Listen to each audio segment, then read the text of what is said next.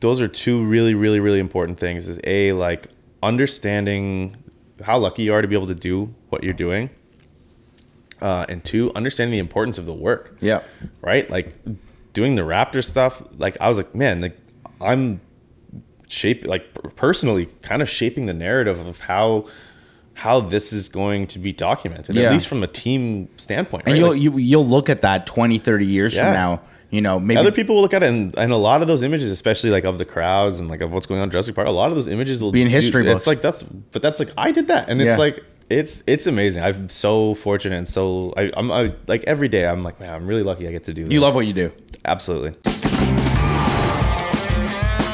All right, welcome everyone to episode number 10. Yes, we're in the double digits now. Number 10 episode of the Sports Creative Showcase. Juan here as always, and for today's double digit milestone episode, we have a very special, I mean, everyone's special, but you know, we have a special guest here today with us today, professional sports photographer, TFC club photographer, Lucas Kschischang. I hope I said that right? Yep, Kschischang Sitting down here with us. Now, Lucas is an incredibly talented photographer here out of here in Toronto. You're known primarily for your work for TFC, but your sports photography has become some of the most recognizable in the Toronto sports scene, from the 2019 MLS Cup Final to producing iconic photography in Jurassic Park.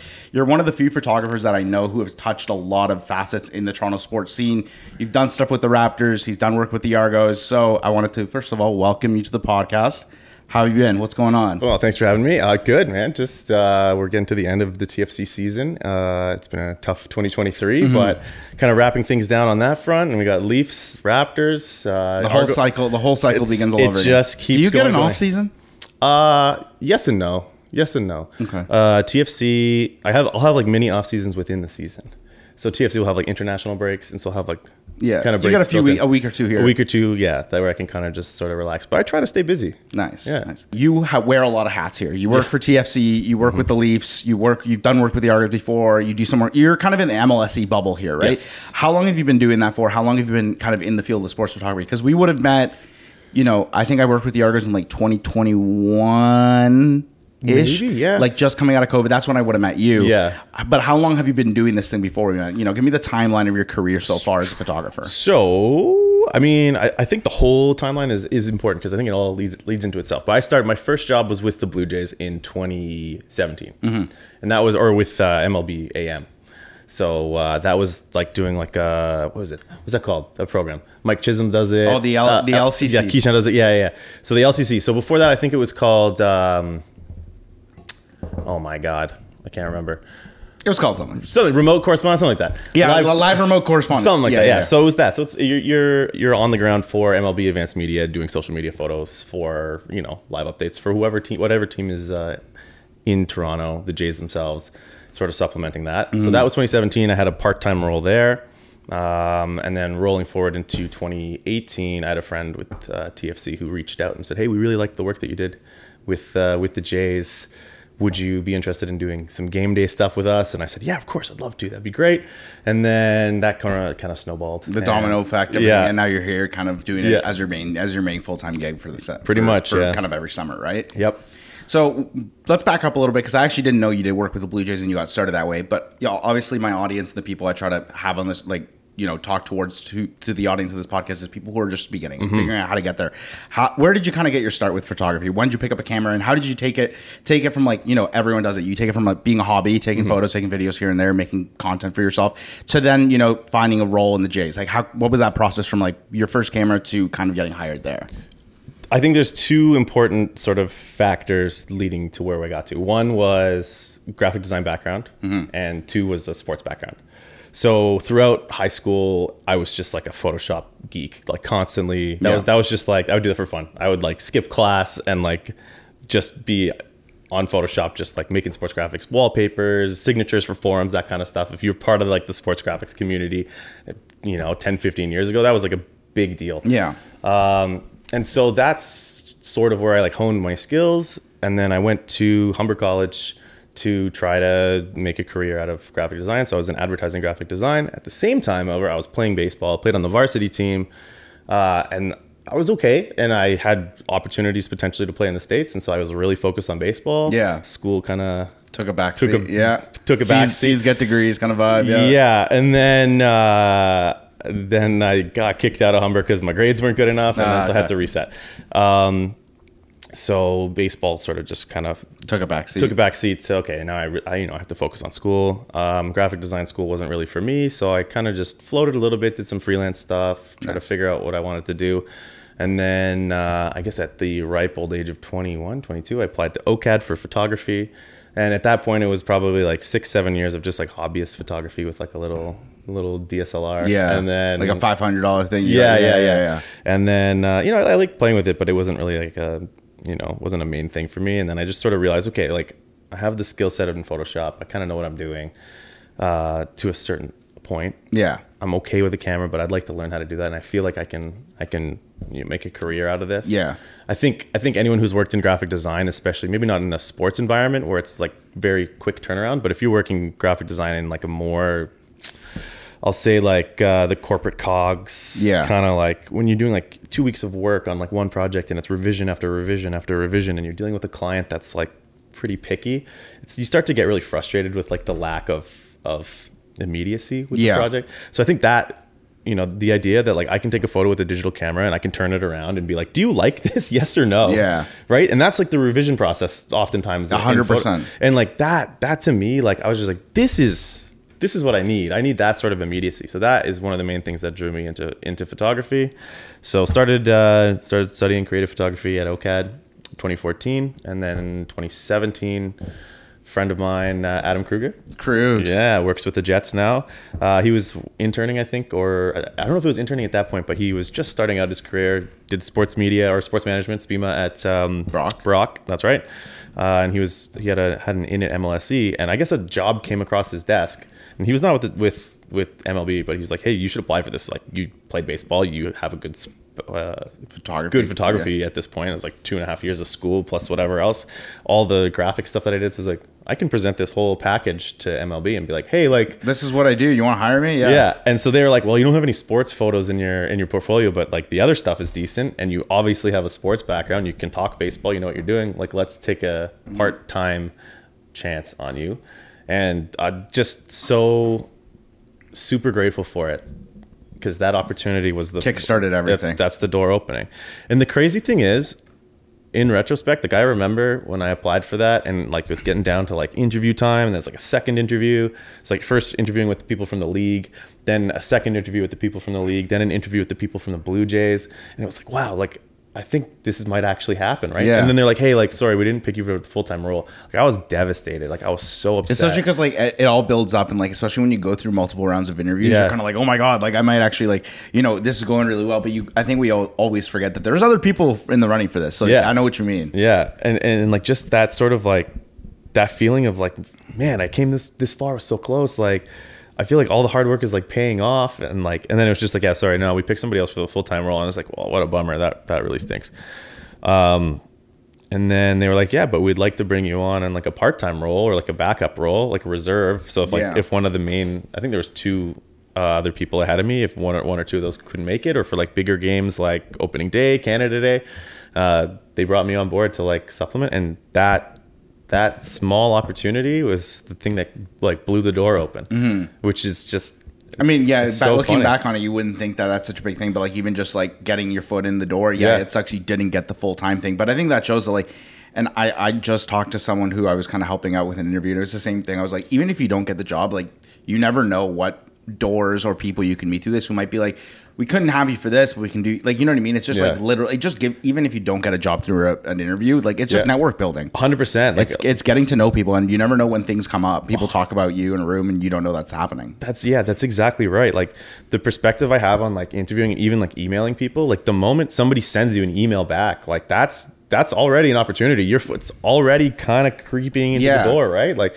so, if you're at the interview stage, even if you don't get the role, like, you're on somebody's radar, right? And like, you can say, look, like, people get jobs, people move away, shit happens, and now, like, it's like sport. It's kind of like sports, oddly enough, where like you could be a bench or a role player, like in the system. Someone gets injured, and you just get the call up, and that's kind of how it is. It's even like that in the creative industry for sure. 100%. I think honestly, having a background of like playing competitive sports, it's like that lends itself to a landscape like the creative industry, where it is competitive. but it's also like a really collaborative and like team-based environment, right? And like having the know-how of like, okay, like know when to compete, know how to compete with yourself, know how to make yourself better and those around you better, but also don't bring people down. I think that's like all of it. It's like there's so many parallels, and it's so useful to like. It's very easy. From. Yeah, exactly. Yeah. And I think that's why as creators we kind of like really understand what people like the subjects we go to, the athletes go through, right? It's kind of we kind of get it in the weird sense. Yeah, it's nice. You have this sort of like innate understanding. Yeah. Or like maybe not innate, but it's this built. Yeah, you understand the situation that they're in for sure. Yeah. So moving forward, you do the for lack of a better thing, it's just called LCC. You do that role part time for a few years, and you get your foot in the door through MLSE. Let's just fast forward here a little bit. You know, you've been with the team since 2019, 2018. Thank you. What is the experience like, you know, working with a singular team to that degree? Because I feel like, you know, a lot of people, their dream is to be the team photographer or the team videographer, whatever, like being the person following the team. Give me like, you know, just what is it like to experience that as a sports fan growing up and being able to like now see a team through the highs and lows? What's that experience like as a whole, as you know, that you get to see, you know, since 2018? It's great. Like I consider myself pretty lucky because the way that my role works, I'm not always there every day, which is nice because when things aren't going well, I'm not required to be there, which from like a maybe dramatic standpoint, or like when, you know, when things aren't going great, it sometimes can be a negative environment to be around. Of course, like, yeah. People, no one likes to be on a team that's losing. No, and it's just everybody's on edge, and from like the social media team to the players to the coaching staff to the equipment staff to the sports staff, like everybody's just kind of on edge, right? There is in sports like the adage is winning fixes everything. And it does. It really does, right? It helps gloss over like any sort of small kind of even like personality issues, right? Like, you know, if you're having internal conflict between, you know, or somebody like, for example, like on social media, like if somebody tweets something that doesn't go quite right, if you're winning, it's okay. You can let it go. If you're losing and you tweet something that might not be totally right, it can rub a player the wrong way, and it's, you know, it can be awkward conversation. So for me, I've been all that like an arm's length pretty much the whole time, which is nice because I'm there for game days, for major moments, for you know, major press conferences, signings, that sort of thing. So it's kind of like I'm there for like milestones. Yeah. So I can see sort of what the milestones are like, and then also, you know, being now with in a role where I'm like traveling with the team, seeing sort of those smaller moments in between. Yeah. So it's, to me, it's a lot. It's very similar to just like, you know, if you've played sports at any given point in time, or like you've been in a class with like your cohort of classmates, it's similar, right? Yeah. It's people are friendly to one another. There's you know, sometimes there's good days, there's bad days. There's good days, there's bad days. There's conflict. You know, there's people, you know, that disagree with certain things, right? But you know, at the end of the day, you're all working towards the same thing. And I think especially TFC, the way that they're structured, even having like a training ground, as opposed to like if you're working with like the Leafs or like NHL, you're in like a centralized office. They're in their own thing. Like they have their training ground. So it's like it's nice. It's like a very, you know, so many companies and teams, oh, we're like a family. It really does have that sort of like family. Yeah. Everybody, top to bottom, from like, you know, like I don't know. I don't want to like rank it because it doesn't feel. But like everyone is like a hierarchy. It's just like everybody knows everybody. Everyone's working towards the same thing, and everyone and it kind of gets that. Yeah, and like everyone's on a first name basis. Yeah, like it's just, it doesn't matter. You can have an open conversation. Like social media can have a conversation with the team president. Like one of the players can have a conversation. And I think that's easier too when the club is like, not to say the MLS is like obviously it's a smaller league compared to the other professional leagues in North America, but like, you know, you have that ability to have that line of communication with people you wouldn't normally have. It's not like, you know, with the Leafs, you can't just go talk to like Shanahan whenever you want. Right? It's like there's a more open air, like kind of, you know, environment. I think that everyone kind of, it's a little bit more tight knit, I would say, right? Absolutely. And in that same sense, it's like it's a lot more collaborative. So you can get a lot of things done, and you know, if you have a question, like, you know, working in social media, working on the sort of marketing side, if you have an idea about something, you can take it directly to team staff and be like, can we do this? Yes or no? Like, it's not like, I know on the Leaf side of things, I do a little bit of work with them. I'm not really privy to how everything goes all the time, but like there are certain things that definitely have to have approval from the higher ups, and it's a longer process. Let's go back to 2018, your first year with TFC. You go from shooting baseball with the Blue Jays to shooting soccer. Obviously, two very different sports in the way they're played, the speed they're played, and the kind of photography you have to capture. What was it like that first year transitioning between those two sports? Because, like I said, they're obviously very different. And coming from me, like I've gone from shooting hockey to shooting football, and they're very different sports. So you have to shoot them differently from a video perspective. So from a photo perspective, what was that transition like, and what was your experience like in your first year shooting that team? It was interesting because they had just won MLS Cup in 2017, so there's a lot of hype around it, and the energy was just like something I'd never really experienced before. That was the club's first title. First title, yeah. And in 2018, I started in like February because we were playing CONCACAF matches, and that year we made it to the CONCACAF finals and losing in penalties, which was painful. It's painful because we would have been in Club World Cup had we won, which is just amazing, right? Like that's really like the pinnacle of what you can achieve as a club team.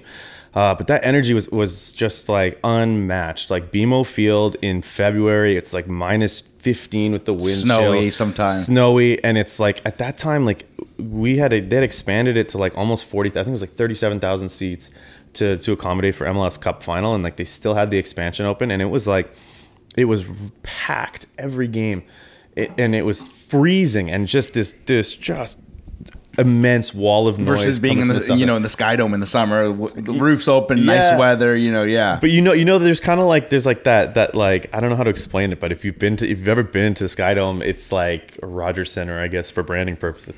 If you've been, it's like there's this like quiet like drone. It's just like a white noise, kind of like hum. A hum, yeah. And you know exactly what it is. That's just that sound, right? Like if you watch it on TV, you can always hear it. Like if there's like a gap in between the commentary, like just before the pitch, it's just like it just kind of always sounds like that. At BMO Field, it's not like that at all. It's just constant noise, and it's just like this crazy kind of energy. Shooting baseball for me was it's easy. It was like easy. It was like, okay, I've trained it as a photographer now for a bunch of years. I played baseball up until that point for like the last 15 years of my life. Like in terms of like game anticipation, I knew where every throw was going to go. I knew like the counts where a runner might be in motion. So like I was always very acutely aware of what could be happening. And so I found that to be super easy. So the anticipation thing, no problem. Like, so, someone hits a home run. Like I know where all it's kind of an easier sport to shoot. Like in the sense of like, it's not as dynamic until someone hits a run. Yeah. Everyone's kind of standing still. You can get the shots, then you can get them hitting the ball, and then you get the run. It's like, there's kind of steps to it versus, soccer where everyone's moving around all the freaking time. Yeah. No one really stops. Yeah. And that's exactly it. And so for me, it was like, man, I haven't really played soccer. I had a passing interest in TFC at that moment, and like I've watched a little bit of Premier League when I could, kind of thing, but I wasn't like super into soccer at that point. Like up until that point, baseball had been my life for like the last 15 years, and so that shift of like, okay, now I have to like build like game sense. I have to build like anticipation. It was insane. It was difficult. It was really hard, and like trying to understand what was going on and like the importance of everything too. Like I came into this CONCACAF run and we ended up going to the final, and to be honest, I was like kind of unaware of the importance of it as it was happening. I was just there like, let's capture it, let's make it look good, I just have to do my job. And so it was maybe I was less able to enjoy it and more just like, let's just work. Let's just work, get the work done and like figure it out. And I enjoyed doing that. Like I love that sort of challenge, like that nervousness of like, okay, this is a new experience. I don't really know what I'm doing, but like I'm having a blast figuring it out. Yeah. And making good images. And yeah, there's some really cool moments, like Jonathan Osorio scoring this little back heel flick against Tigres to go up 2-1 on aggregate going into the Azteca. Yeah, going back to Mexico. Yeah, was like Did you travel with the team at that point or no? So that was I was like basically virtually unknown at that point. Yeah, I remember that moment, like he came running over to me with this big celebration and went past me, and I was you're like, just like, go, go, go, go. I was like, wow, this is cool, this is fun. And then like I didn't quite realize like the importance of that moment, and then like looking back on it, like I wish I had the skills that I have now to capture that moment, because I just think it would have been even better. But that was really cool, and so to start the year like that was really awesome. We ended up, I think, winning the Canadian Championship as well that year. I think we beat the Whitecaps. I think either Josie Altidore or Sebastian Javinko had a hat trick in the final, and that was awesome. And then the rest of the MLS year was really tough. I think they really struggled with injuries that year, and it just didn't quite come together in MLS. And so by the end of the year, it was just sort of the vibe was down, and that was kind of a bummer to be around. Going into 2019, I think expectations were a little bit low, because I think the team like really underperformed compared to where they were in 2017, winning a championship, and 2016 as well, right? They were in MLS Cup 2 years in a row. But then 2019 ended up being, I mean, any Toronto sports fan knows 2019 was just the year. That was the year, for right? it to be a Toronto sports fan. It was. So TFC kind of struggled getting out of the gates, and then at the secondary transfer window, they brought in a few players that really stabilized things, and then we went on this really awesome like unbeaten run. I think it was like 11 games or something we didn't lose. As a creative, like when you're working with a team that's kind of in their mojo, do you find that you also find yourself like in a groove 100%. of like making really good, like shooting really good images or creating really good content? As the team is performing, you're kind of feeding off that energy. You find yourself doing that a lot? 100%, because it's that all, again, like winning fixes everything. It really does. You get better photos, celebrations. You get better energy from the players. 100%. They're acting up towards the camera versus when you're losing. Like they just want to go play. Oh, we lost. Let's get back in the locker room. Yeah, it's a lot, and like guys don't want to be. It's natural. Guys don't want to be photographed when they're upset, right? Like you lose a game, it's frustrating. It's difficult to photograph anybody, right? Like it's just sort of like, look, like I don't, now's not the time, right? And I have a good relationship with the players, and if there is any sort of thing like that, like they'll straight up say like, hey man, like now's not the time, and it's super respectful, but it's just, I understand, right? Like, and now it's at a point where like I'm well aware of like when's appropriate, and when's not. And that's your experience. That's your experience. There are some points where like I know that like knowing when to go and capture a moment versus stepping back and letting them feel what they feel. It's through experience. Like you don't learn that.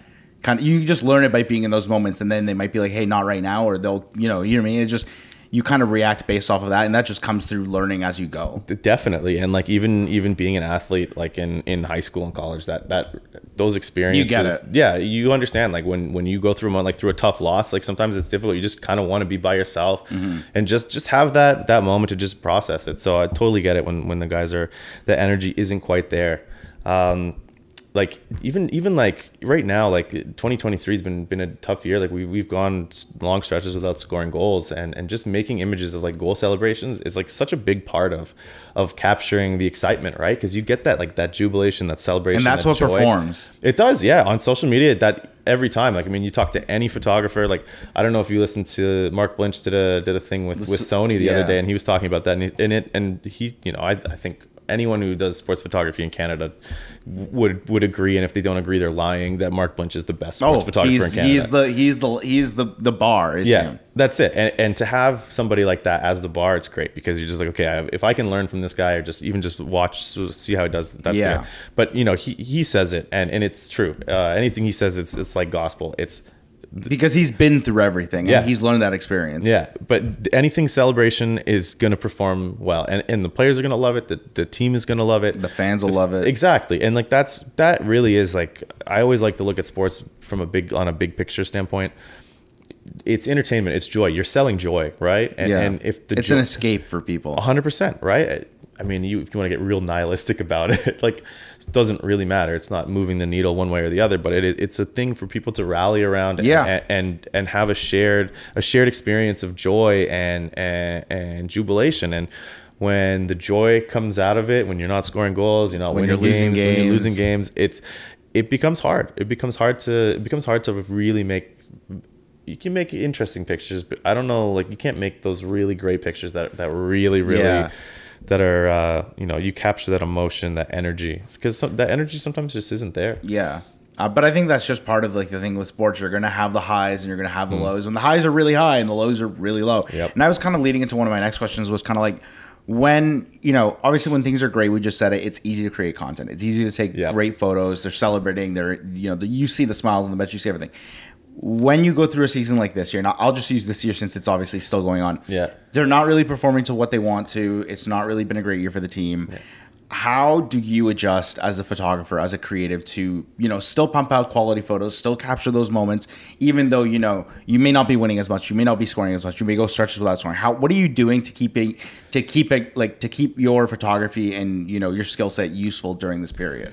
It's, it's a challenge. And I talk a lot to our team videographer as well about that, because we focus really a lot on storyline now, right? So within individual storylines within each game to sort of say, okay, like, maybe we take away sort of the focus on like, make sure we capture goals. Like, let's just say, all right, let's focus solely on a storyline and see what happens from that, right? Mm-hmm. So for example, like we were in Miami recently, and obviously they have a certain guy that's they got three guys that are pretty important. There's one guy, a couple guys, kind of a big deal, and he and his two buddies and Victor Vasquez on TFC all went to La Masia in Barcelona, and they grew up as academy players there, so they've known each other for years. They've been friends, and so when we were there, that was a big storyline. Like, how do we capture these moments of like Victor and Leo Messi and Sergio Busquets and Jordi Alba, and how do we work that into because like it is like 15 years, 20 years later, like this is where their careers have led, and like all very remarkable stories in their own right. So yeah, and I'm assuming too, like being a team photographer, like, the goal is to showcase your players. Absolutely. The goal is to tell the story of TFC, not TFC and Leo Messi. Yeah. So it's really cool to me to hear that, you and the creative team said, okay, look, we can't ignore the fact that we're playing the best player of all time. Yes. We have to acknowledge that, and you also know it's going to get clicks. Like, well, I mean, engagement's a huge thing, right? Yeah.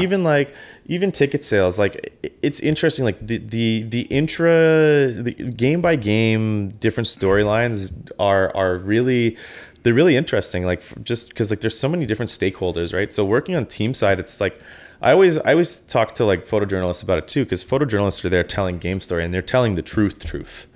It's not like one or the other. If Toronto FC got blown out, they got blown out. Yeah, and so they're getting these pictures of like our guys like, throwing their arms up in the air and stuff. But they're just documenting. They're just documenting. From a team side, like, yeah, I'll shoot it, but we're never going to use those pictures, right? Like those, because from the team side, again, like our goal is to make the team look good, right? Yeah. And make our players look good and document it, but it's not the truth, I'll say, right? It's from a team focus. It's from the Toronto fans angle. It is, yeah. You're pitching that to Toronto fans, but that's why I'm saying it's interesting. It's because, like, I feel like a lot of teams may not have that approach of like, okay, we have to acknowledge it. We want to do it in a way, 100%. and you find that connection. I really think Yes. that just takes your photography and the work you're doing a step beyond just taking photos. Yes. You are telling a story. You're being like, hey, Messi has a connection with Vasquez. These other guys too. Let's try to find a moment where all of them are together. Yeah, exactly. And those sorts of things, like, looking back on it, I wish it was pre-planned, because the way the game went was not great. We can get to it. We'll get back to that later. Yeah. But those sorts of things, like finding storylines within a game. Like even like we played Vancouver recently, and a former TFC player, Richie Larea, just signed with Vancouver, and so it was sort of a homecoming of sorts. And so we wanted to get some photos of him, interacting with his former teammates and friends and that sort of thing. So there's all these little moments here and there that sort of connect back to the team and the team's history that help sort of guide where to go, especially in a season where we're struggling. Players making their debut, like we had a goalkeeper, Lucas Kschischang, make his first team debut the other day, and he played last night as well, and was pretty strong performance. It's finding little nuggets here and there to tell stories of, you know, while the struggle is going on. It's like this guy debuted, this guy had a great performance, and he's a young kid. Exactly. You know, exactly. maybe this veteran stepped up, et cetera, et cetera. So exactly. you're looking for little bits and pieces amongst the rubble that would be a disappointing season. Certainly, yeah. And it's just, yeah, it's finding the moments that are still truly positive, right? I mean, it is difficult. Like, I mean, anyone would agree, like, it's just not gone the way that anyone would have hoped, and it's been a frustrating and difficult year for a lot of guys and for the team specifically. But I think there are a lot of positive things to take away. It sounds cliched, or you hear coaches and players say it all the time. Like, you know, if you listen to any of the post game press conferences, like, oh, whatever, we lost, whatever. But there's a lot of positives to take away, and people think that's like bullshit, but it's not. There are several things, and like you have to have that mindset, right? And it goes back to what we're saying, like, there are so many parallels between being a creative and being an athlete, and I think they really go hand in hand. So it's nice being in this space where it's like, okay, like, you know, things didn't It's one go of the great. very few spaces that I think the creative and the subject matter really, like, there are those parallels. Yeah. Because, like, as a creative, you go through burnout, you go through these struggles, you can go through mental struggles of like, not creating the work you want to create or not performing at your peak. The same thing as the athletes. You're working long hours, you're early days, late nights, doing the same, but in a completely different mindset. But that's why there's competing for roster spots. Yeah, I feel like there's a mutual respect sometimes amongst athletes and creators. Like, you know what I mean? Like, even when I do it, like, you know, they get it too, right? And they want to also kind of help you by coming up to the camera, giving you those actions, and that's a good, like, it builds a deeper relationship that I think most people give credit for. Yeah, 100%. Yeah. What's your relationship like with the guys on TFC? Having been around the team now for a few years, obviously there's been a lot of like turnover here and there in recent years, people leaving, people coming on the team. But what's your relationship with the guys on the team? Obviously, you know, you're at arm's length, you're not their friend, but what's that like working so closely with a professional soccer team? It's great. And like, at this point, I think when I first started, it was like a little bit, I think everybody in sports, whenever there's a camera, especially a camera in spaces that are like safe spaces, private spaces, exactly. Get a little nervous for sure, because like, what is this, like, am I like, you know, guys want to have their privacy. They're humans. 100%. That's the first thing. Yeah, 100%. Like, and that's number one most important thing to keep in mind is like, these guys, they're just people. Like, they really are just people. And like the humanized, like it's very easy to see them humanized, right? And I think media, our job sort of is to do the opposite. Put them on a totem pole and be like, they're a god. Like, yeah, right? Yeah, like, it's all about... We're just talking about Messi as if he's this like crazy, like, you know, mythical creature. He's just a guy. He is just a guy. I mean, he's an incredible athlete, one of the best athletes of all time, the best footballer of all time. Yeah, hands I'm down. glad we can agree on that. Yeah, I mean, I'm a Ronaldo fan, United fan, but I mean, it's hard to argue at this point. Messi's just done everything, and it's just unbelievable. But that is it. You know, our job is to present these guys as larger than life figures. But from the opposite standpoint, it's like, if you're in the room with these guys, it's really easy to see them as just humans. And respecting their privacy is a big thing. I think when I first started, the relationship wasn't necessarily good or bad. It was just like, who is this guy? Like, why is he here?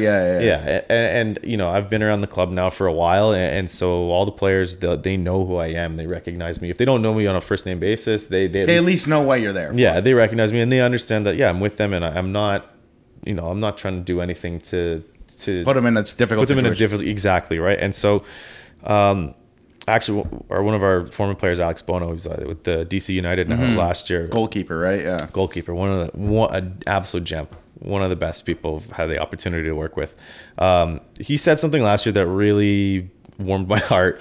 He was talking about there was some event that the guys were doing, and somebody was being told to go cover it, and he was upset. He was like, why are you sending this random person to cover it? Like, we don't trust them. It's going to be awkward. Like, the guys are going to be uncomfortable. Like, why don't you send Lucas? Like, we all trust him. And so that's such an unwritten part of the job, is building trust with the athletes, because like, I think people forget, like, not that athletes think the media is out to get them, but like you said, there are some journalists, or like whatever, people who had to tell the story, and sometimes they might rub people the wrong way, and that the trust is the most important part. 100%. And that's how you get those really freaking cool moments on the field, off the field. Like, that's exactly it. And so that really helped frame it for me, where I was like, whoa, yeah, that's right. These guys trust me. And like my role here is to do two things. One, primarily, it's not to take pictures, it's to build trust, because I can't do the second job, which is take pictures, unless these guys trust me. And so, you know, at this point, yeah, I think I have a pretty good relationship with the guys, and like they all trust me. They all know that I'm there. How do you build that trust?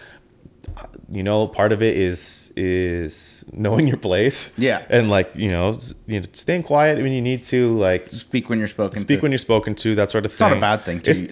You know your place. Yeah. And it's, they're there to play the sport, and I'm there to capture it, right? Capture it well, and put these guys in a position where they're looking good in their photos, right? Mm-hmm. Like where, nothing where you're, again, yeah, but you don't want to put people in a tough situation. You're there to help them, right? You're there to help increase their brand presence, right? Mm-hmm. Whether it's through the team channels or through their own channels. Like we're there because we want to capture their story, number one, but also we want them to look good. We want the team to look good. We want the brand to look good. We want it to be. It benefits everybody. It does, yeah. All the way to the fans who then get the content. Exactly, right? Even players making their debut, right? Like that's a big thing. And honestly, I think that's why my role expanded to the point where I'm now traveling with the team, because we had some players work their way through the academy, through like the lower ranks of the second team, and then they'd play their first senior team game. And like that is a big milestone, right? That's everything that you've worked for, and you're now in a major league, like a primary, whatever, number one level league in football. And like MLS is, people clown it all the time, which is so unfair.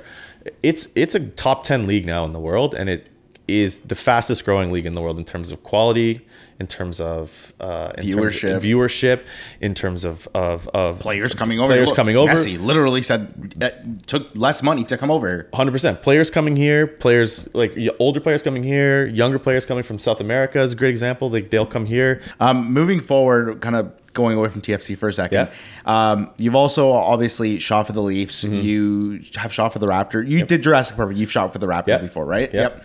How does one, before we get into stories and things along those lines, how does one get into the position of shooting for pretty much every single sports team in the city? How do you kind of, take your position with TFC and leverage it to then go and shoot all the rest of the teams? Because, I think I know it's not easy to get to go shoot, especially those big two teams. So how do you put yourself in position to then go shoot the Leafs and go shoot the Raptors? That is a really good question.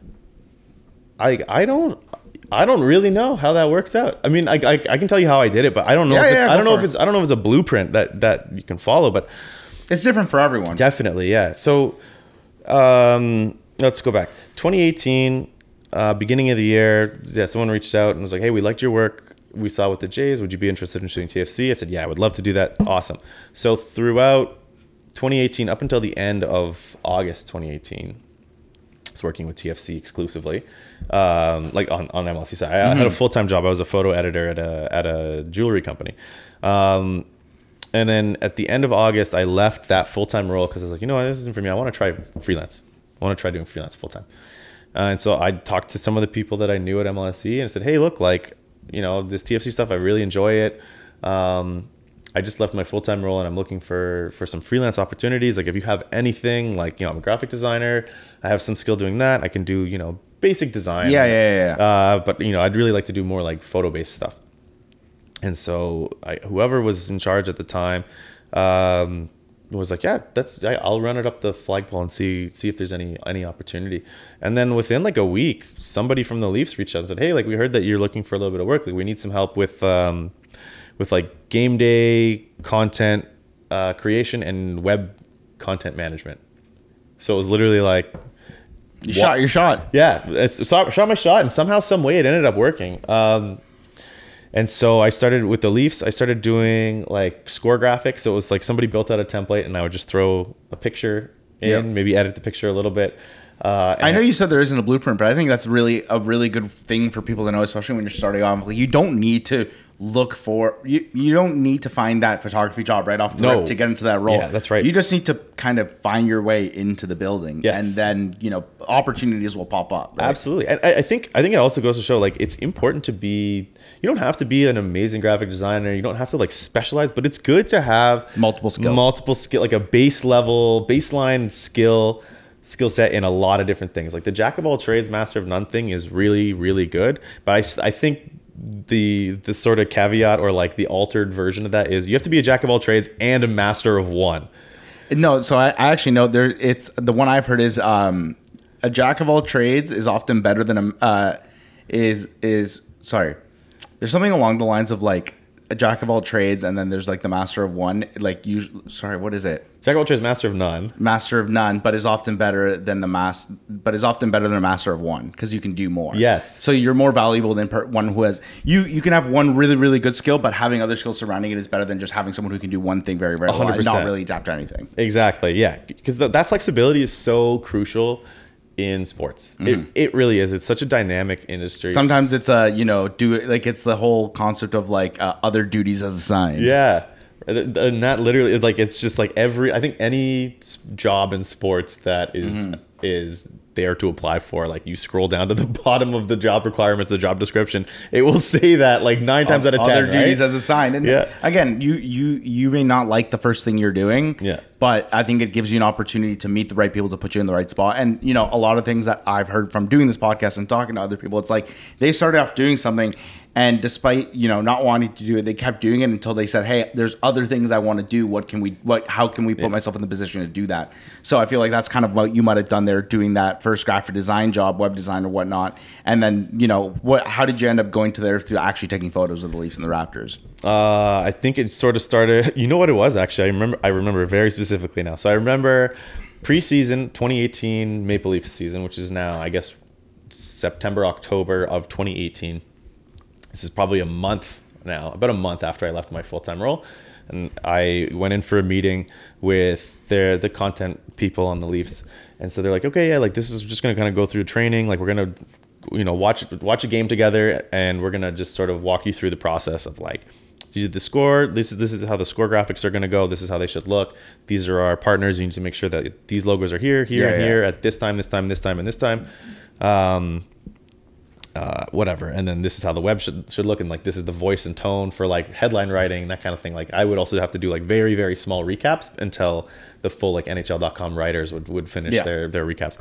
And so I think it was literally during that meeting I was just like, hey guys, this is great, like I'm so glad that you brought me on, like I'm really excited to like help contribute and like help you guys out. Also I'm a photographer, so like if you have any opportunities for that. So again, just sort of just saying, hey, like I can putting the seat out there and be 100%. Like, hey, like just so you know. Yeah. And so they're like, oh yeah, cool, let's keep that in mind.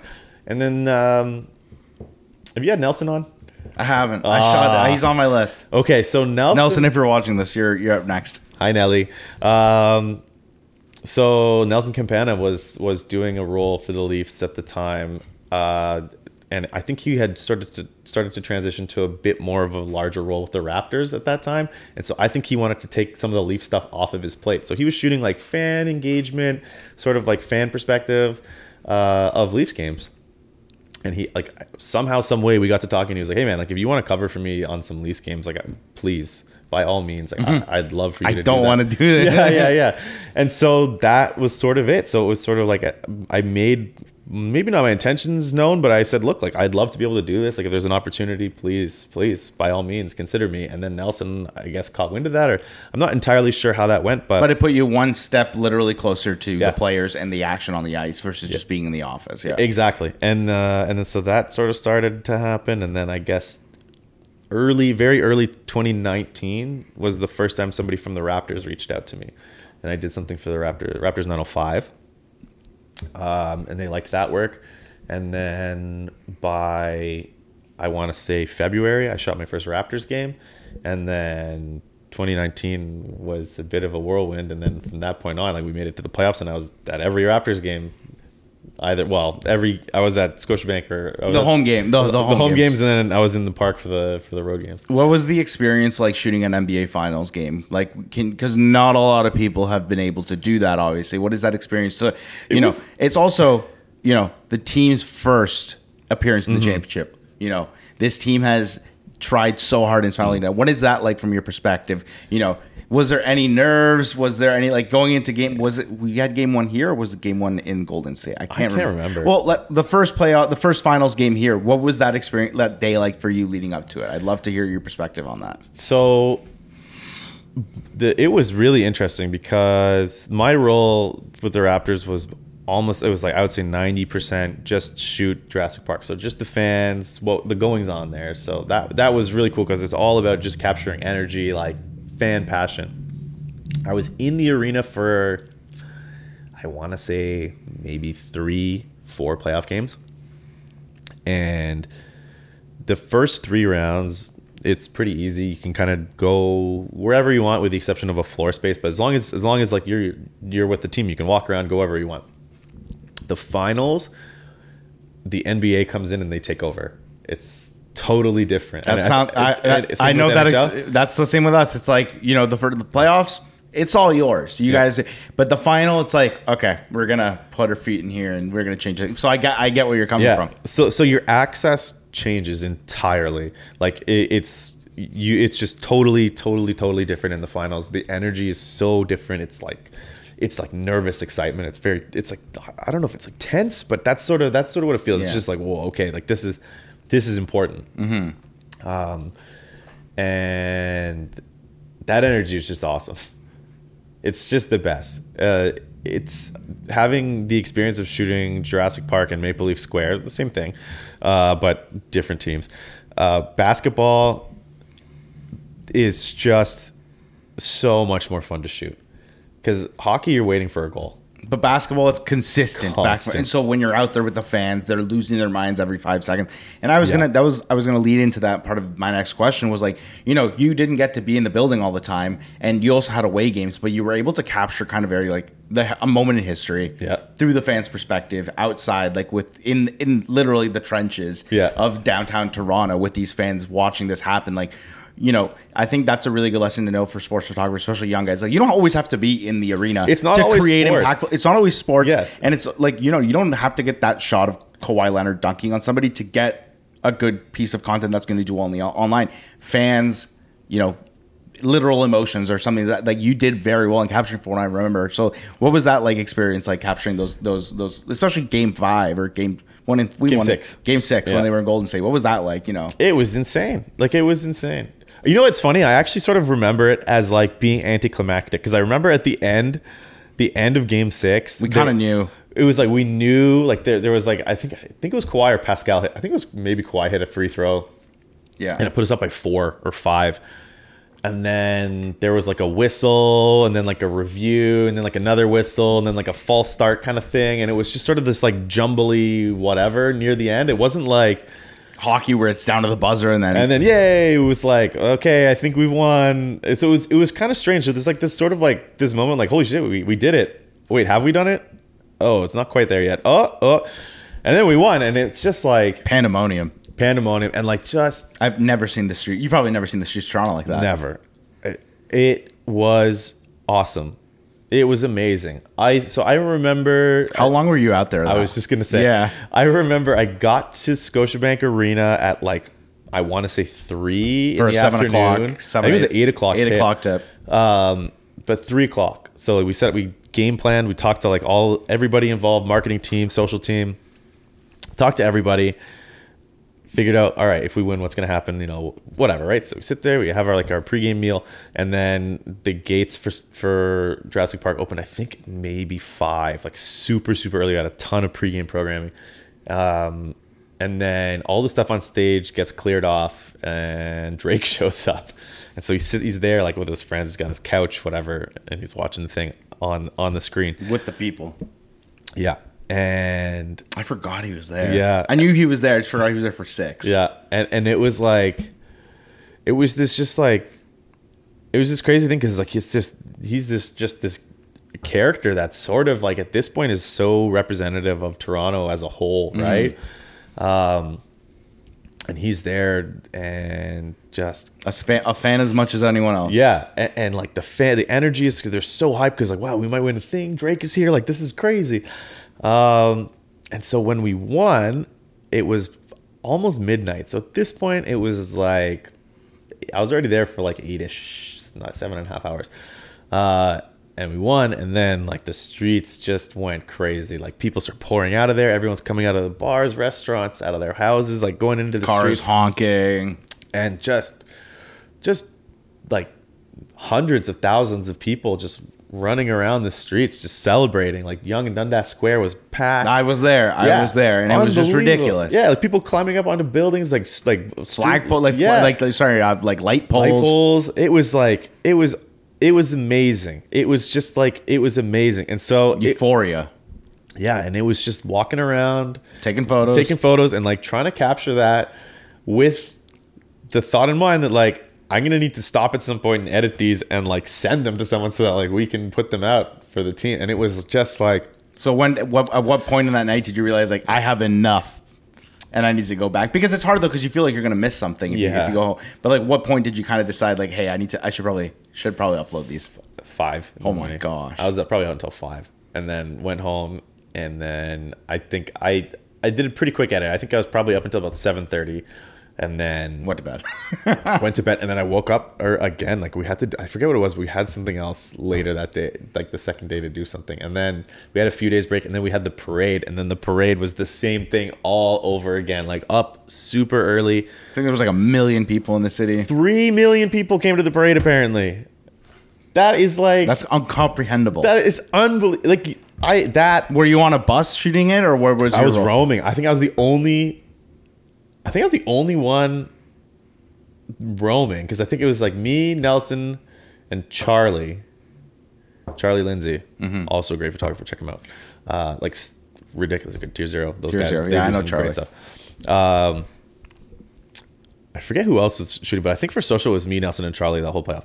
And Charlie was at Jurassic Park, or he was not Jurassic. He was at Nathan Phillips Square. Nelson was on a bus, and then I was just like, go roam and get what you can. And man, like it was difficult to shoot. I got stuck. Like I literally like I couldn't move in a crowd. It was insane.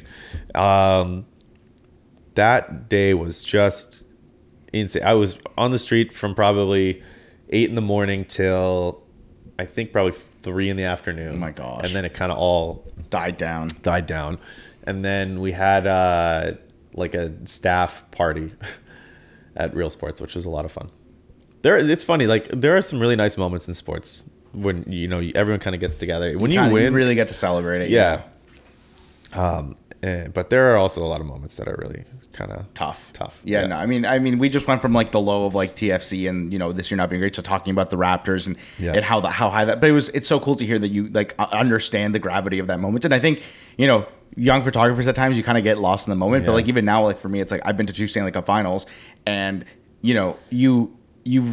the first one, I didn't realize kind of at the time what was going on. Yeah. The second one, and I think you might have learned, like with Toronto, you might have seen, like with the Raptors versus the first MLS Cup.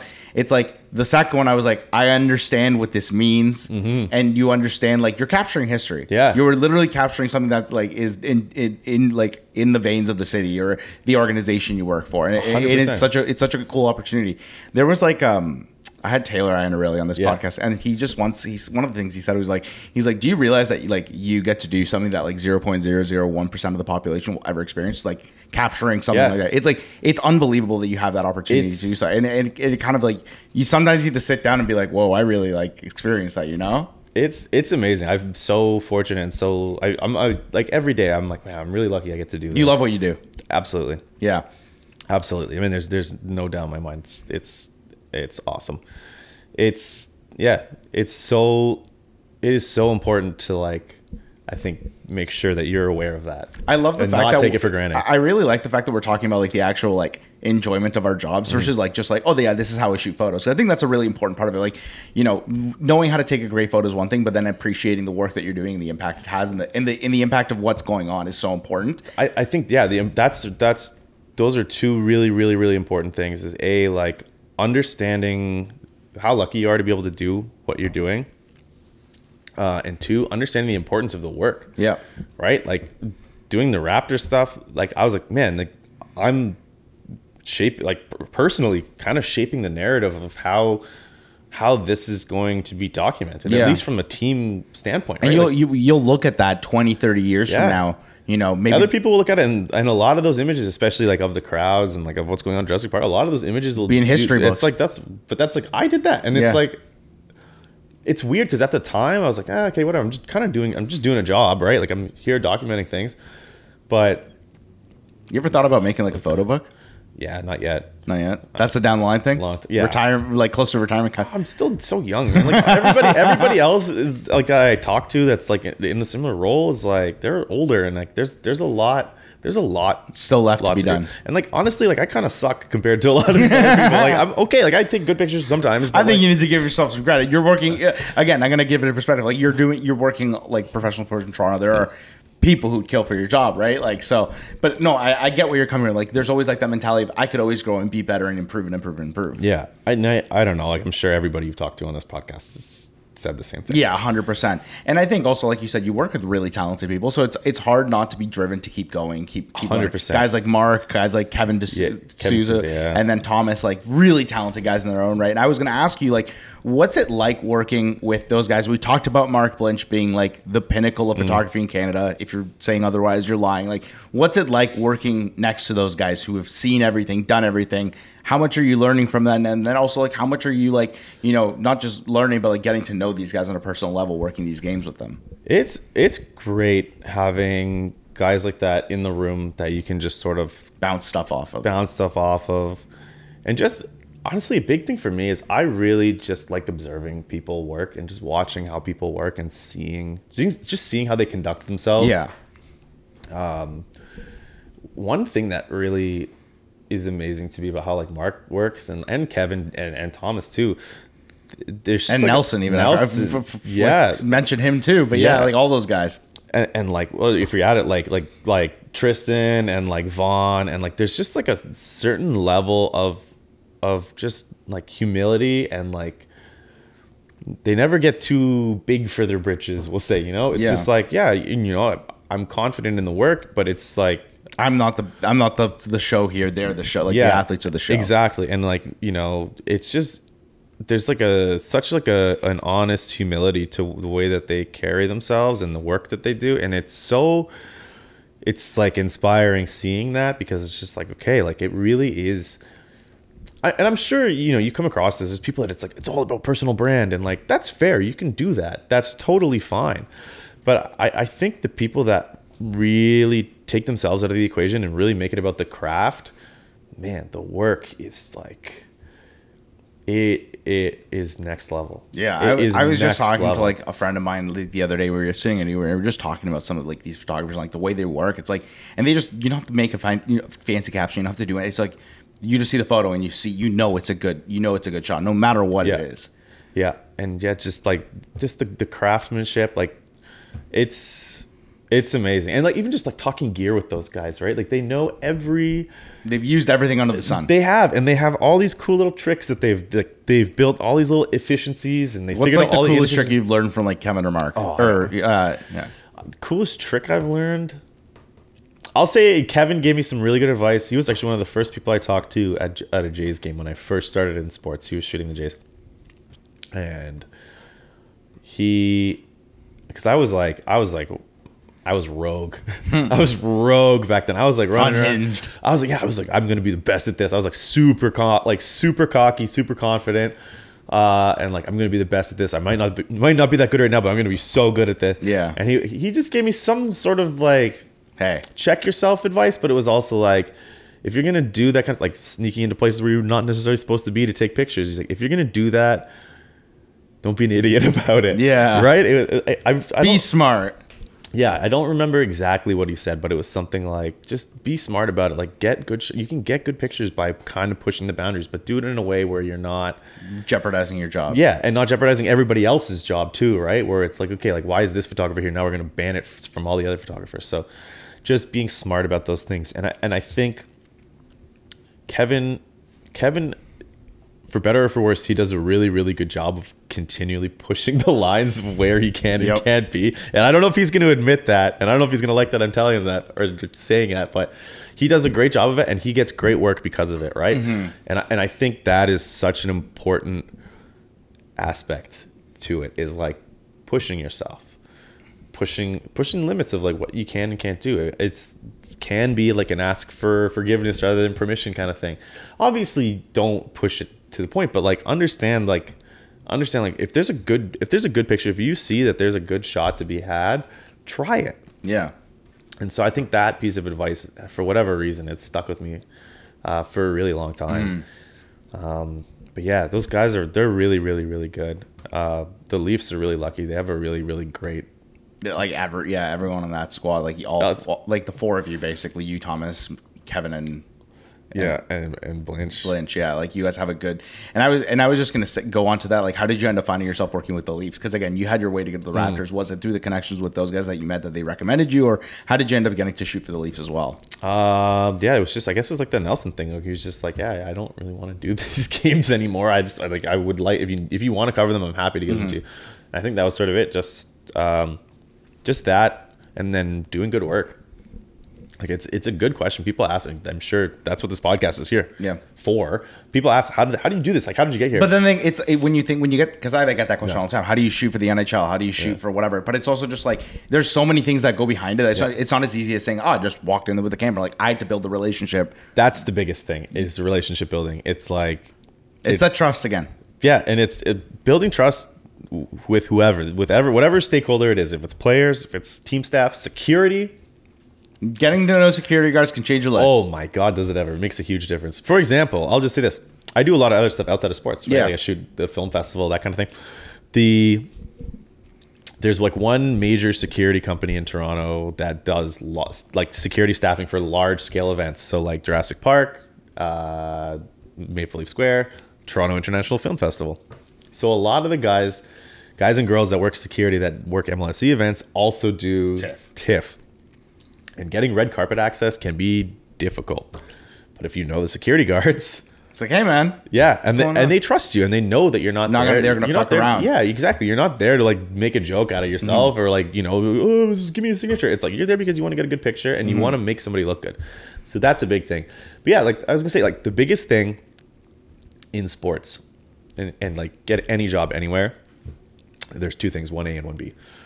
1A, be nice. Be nice. Like, just be a good person. Be a good person. Be good to work with. Like, don't be difficult to work with. If somebody sends you an email, send them an email back. Yeah. Be respectful. If someone DMs you, don't just leave them hanging. Yeah. Or like, if you do happen to leave someone hanging or you miss an email or whatever, be like, sorry. Apologize. Like, it's crazy how little people think about that. Yeah. Like, be considerate is a big thing. Be friendly. Get to know people. Spend some time on site at a shoot, actually socializing. Forget the camera. Like, socialize with people. Just be like, hey, how are you? How's it going? Like, get to know people.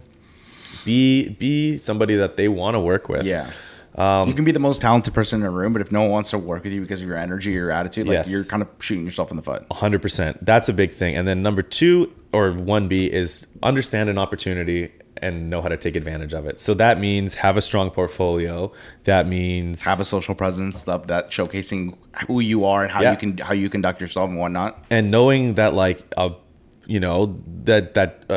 part-time role with the MLB that at the time I was like crushed about is a foot in the door. Yeah, kind of putting your ego aside and putting like that behind, be like, this is a good opportunity for me to like set myself up for success in the future. 100%. And even like, like I was saying, shooting sports isn't always sports, right? Like you can shoot something for an athlete that has nothing to do with sports other than the fact that it's related to this athlete, like community engagement at a community center or something like that, or like maybe an athlete reaches out, or you could reach out to an athlete and say, hey, like I'm a photographer, videographer, love to help you with your brand, whatever. Yeah, like maybe they work. There's with like other avenues into the whole thing. Exactly. I work with a car dealership, and like I want to get a picture of me getting my new car or something like that. That, and that's like a fairly common thing. That's a way into the space. Yeah, one way. It's not just through job applications with the big companies. Exactly, and I think like that's a big thing too, is like putting the ego aside of like, yes, Major League Sports,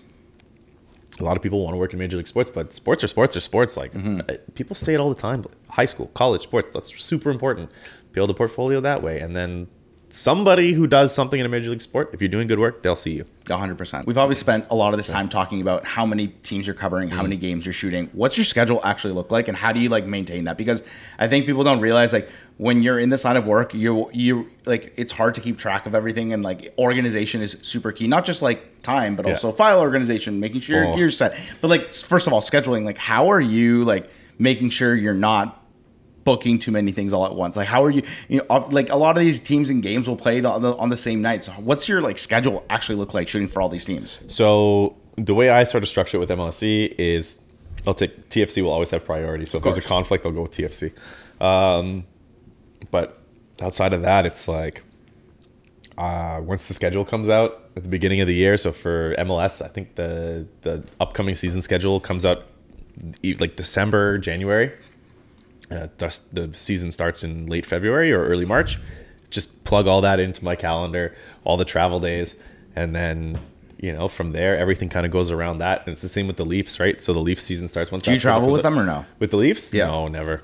I'll do so if they'd have like a local community event. So like last year, maybe the year before, they had the Heritage Classic or the whatever the other one in Hamilton went to do that. I was just in St. Thomas this past week to do Hockeyville.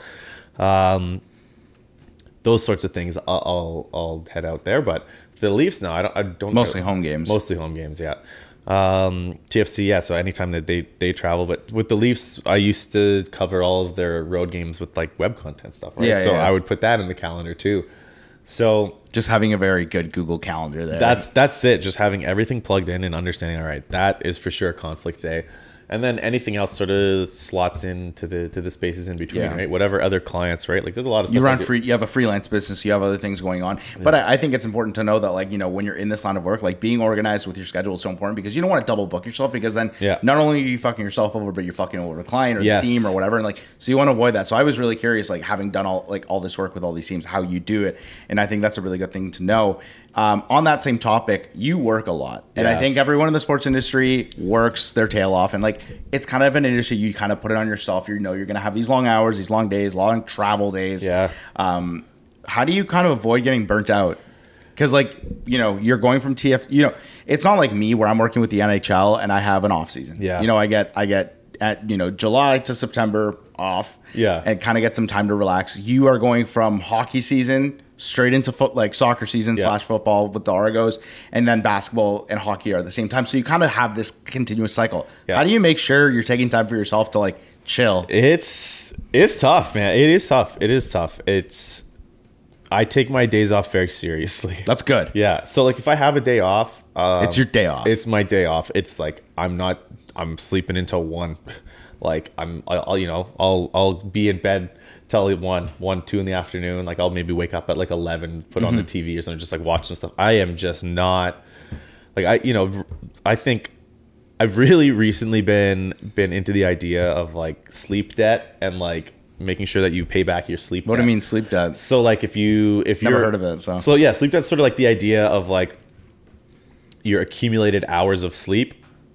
So like, you need to sleep 8 hours a day. That's like 40 hours a week, right? You need to sleep kind of thing, 40 hours a work week. So let's say you only slept 6 hours. 6 hours, right? So you're missing, what is that, 10 hours of sleep throughout the whole week. So pay that back. So sleep that, like finding that extra 10 hours of sleep. Oh, like you sleep 6 hours one and trying to get a good go to bed an hour early the next to kind of recuperate. Okay, cool. Or like, if you have a day off, like take advantage and like rest, like fully rest, recuperate, try to go for a run or like see friends, see family, whatever. Yeah, exactly. And taking advantage of those time. And like also if there's, for example, like an international break in soccer, like take advantage, like go. Like we had like 2.5 weeks off at the end of July, early August, and I was like, all right, see you later. That's the first time I took off in like 2 years. Wow. Like extended period of time off, and I did nothing. Like I didn't open it, didn't touch a camera, didn't open my computer for like 2 weeks. But I think people forget how important that is to take care of yourself. I think you only know it until you're in the mix, and then you're here, and then you're working the long game nights, and then you're realizing at the end of the year, like, man, I'm burnt out. And sometimes it's too late. You know what I mean? You have to take those days off. Yeah. And so I really like the fact that you're being cognizant of it and literally making sure you're paying back your sleep debt, not like I think people kind of forget the reality of this. Like, you get to shoot sports, it's super cool. Like, you get to work with these pro athletes, be at these big moments, but people forget, like, it's also incredibly taxing. That's the thing especially when you add travel. The travel is the thing. Everyone thinks I want to talk super glamorous. Oh, you get to fly. You don't fly first class. Like, I don't know. I mean, I don't know if TFC charters. We charter, but it's not first class. Like, it's like MLS has a partnership with a ultra low cost airline in the US called Sun Country Airline, and they're wonderful. They're great. It's like you're not flying in an Airbus A380. You are not, and it's not in a pod. Like, you're in like a church pew row, and like sometimes you get a row to yourself. That's nice, but the hours, like, we get home from a road trip at like 4 a.m, right? Like, it's not particularly. You got time change there. You have like, obviously, sitting in those seats for a long haul flight from, like, say, to LA from here, like, not fun. And again, I experienced that in the finals. It's like, people think it's glamorous. You get to go all these cool cities, but like, there are parts that are great, and like, not to say that it's not like a really fun. We'd be lying if we didn't say it was fun. It's really, but there are parts that are very taxing. Like, the travel is very taxing. Like, the long days specifically, the travel just extends the days. The travel can be whatever, but it's just the fact that it's like, on a game day, for example. Give me like the timeline of, like, let's say you guys are going to like Houston for a game. Yeah. So if we're flying to Houston or whatever, we'd fly in the day before. Let's say we're playing on a Saturday, so we'd fly in on a Friday. Our team would train here in Toronto, late morning, very early afternoon, and then we'd train, have lunch at the training ground, and then go to the airport, do that. Get on the plane, fly to Houston. We get to Houston at whatever, usually around 6, 7, sometimes 8 local time. Have dinner, go to bed. The next day, wake up. Breakfast is usually between 7:30 and 10, or 8 and 10. Do like a morning walk, just something active. Yep. Lunch, maybe another active thing like yoga, or morning walk or afternoon walk, or yoga in the morning, that kind of thing. And then medical staff, media, myself included, will go to the stadium for around 3 or 4. Guys get there around 5, 4 o'clock. Yeah, guys will get there usually an hour and a half or 2 hours before kickoff. And then all MLS games, I think this year, start at 7:30 local time. So play the game. Game will end around 10 o'clock local time. Get on a plane. Then so then there's like after the game, there's like media availability, so we have to wait, do that, and then get on a bus, go to the plane, and then fly back immediately. So there's no time to like take a second. You are moving consistently. You are constantly. You're not. You get that one night of sleep, and then you're shooting the game, and then you're back home, and then you're on the plane, and then you're back home at 4 a.m, and then and that's it. So by then you've sort of been up for like 20 hours straight. Yeah, and you can sleep a little bit on the plane, but unfortunately, plane sleep isn't great too. It's not great, and for me, like, I have basically my second edit to go through, right? So I'll do like live editing of photos as the game's happening, and like there's still work to be done once the whistle blows at the end. There's still work to be done, and like there's not enough time between packing my stuff up and getting on a bus and getting on the plane to go through everything and edit it. So I'll still be editing on the plane until probably an average game. I probably still have another hour to 2 hours of final full edits. And for me, it's like I'll use any picture that's usable, right? Because on team side, like, it's the game story is important, and I'll have the game story by the time the game's finished. But for marketing purposes, or for whatever else, like future news stories, like a player gets loaned somewhere, or a player finishes his career, that kind of thing. Any usable picture of a player, we'll submit it, right? And that takes hours to go through everything. And then sometimes there's nice creative stuff that I want to go through and like do kind of things, something for myself, for your brand, for your socials, whatever. And and for the team too, right? For the players, like it is important, like that. It's a huge thing, like. But it just shows again that like it's not just like you end the game, your job's done. No, there's still things you got to do, and all that on top of flying back, going home, getting here, and going back to bed. Like, and then uploading, tagging, and then even like file management. Like I set aside like tomorrow is a Monday, and I have booked nothing in, and my whole day is just file management. So transferring stuff from my laptop off to a hard drive, organizing the hard drive, just making sure and basically doing an audit of all of everything that's on my laptop currently, and making sure that it's and that's stuff you're doing for yourself. You're not like paid hours by work. That's like you doing invoicing and stuff like that. It's stuff that I need to do so that I can get paid, but I'm not being paid for the hours that I'm putting in. So it's you know, that kind of stuff is also, you know, we were talking about rest and like making sure how do you keep on top of your schedule. Those days are also super important, right? Like I have the luxury tomorrow, I'll be able to sleep in, but I still have a ton of work to do. And that sort of stuff, like even just like camera health, right? Like making sure your lenses are clean, your sensors are clean, making sure your gear's straight. Yeah, making sure, like, you know, if a screw's coming loose on a lens, you're getting it looked at. If not, like, you know, sending stuff in for repairs, making sure your stuff is getting regularly serviced. There's so many layers to this. Yeah, you know, it's not as easy to go and take a photo and then job's done. Like, there's layers to this. There is, and you know, keeping your kit updated, like getting a new body when you know stuff comes out. Like I don't have mirrorless stuff yet. Like I'm still back. What do you use? We're gonna do a gear talk a little bit of a gear here because people are curious. I'm not a gearhead, and this podcast isn't about gear. Neither am I. This podcast is like, you know, let's talk about the experience, how you got the jobs, blah blah blah. Yeah. But you know, people like to hear about gear. So what are you using to capture images? I use a whole bunch of used stuff. That's an important thing. Totally fine. You don't have to buy new. Saving money. I have two Canon 1DX Mark 1s and one 1DX Mark 2. They're good. Although photos, for sure. Man, when you compare it to the new stuff, I feel like I'm in the dark ages, but the new stuff is expensive. But I mean, no one in theory, no one is seeing the photo and be like, that was shot on like an A1 or that was shot on like an R6 or whatever. Like just, you know what I mean? But I get what you mean. Like sometimes like you see what other people are using, you're like, Yeah. So how do you keep yourself from like dumping the old cameras and buying the new gear? What keeps you sticking with those cameras? Money. It's hard, man. It's expensive. New stuff is so expensive, and again, like you know, it's labor of love still. But I mean, if the gear's working for you, you're still able to capture these images. Like if it ain't broke, don't fix it, right? Yeah, that's exactly it. And I think it's sort of my sort of mentality is, if it ain't broke, don't fix it.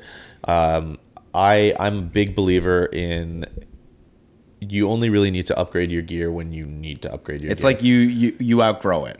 Yes. So like when people ask like, oh, like what sort of lens should I buy? I'm like, or should I buy this lens? Like there's a moment when it's like, you know, you need to buy, you know? Yeah. I think we've talked about this before, like in past, just like people, like young photographers will often ask, or young videographers, like, should I buy this like 24 to 70 years? It's just like, you reach a moment when you know that's the lens or the body or whatever, like that's the piece of gear that you need because the idea is there and you're like, I can't execute on this idea without this piece of gear. And when you reach that moment, then it's time to pull the trigger. Yeah. Like for me, like I used a Sony a6400 like mirrorless camera for years, like for 4 years straight.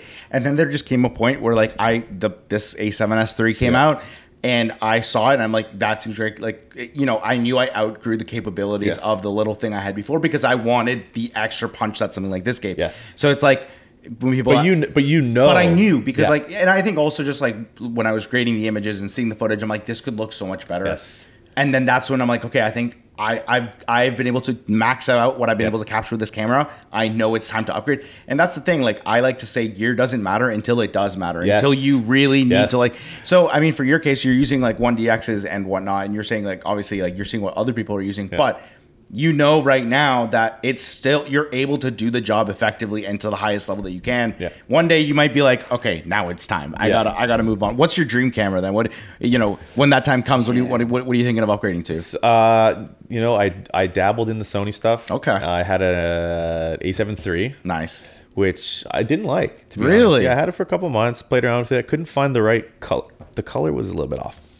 So, Canon colors are just so good. They're really good, but the new Sony, like the high, like the A1 and like the A7S III, the A7 IV is like, it's amazing. They fixed the color after the A7 III. So I don't know. I mean, mirrorless is definitely the future. What lenses are you using on a game day? I use usually 3 or 4. I have a Sigma Art 14 to 24, which I love. It's super wide. It's sharp enough for a wide angle lens like that. I have a Canon 24 to 70, and then a 70 to 200. 24 to 70, 70 to 200. Those are the two. You got to have them. If you want to work in sports, if you want to work in events, like shoot weddings, I shoot weddings too, and you use those are the two. Those are the big two. Yeah, and then I bought a used 400 2.8. That was the most expensive thing I've ever bought in my entire life outside of a car. I got it for $6,500. Holy moly! Yeah, and those things regular new one is like what, 18,000. That is wild. So that was not a cheap hobby. That profession. Yeah, that was a game changer. I took a loan out for that, and I thought I'd be paying it off for like 2 years. Actually ended up paying it off way faster than I thought. Worthy investment if you can find one for the right price for you. They are hard to find. Not a lot of people have them, and not a lot of people sell them. Because when you have them, you keep it forever. Yeah.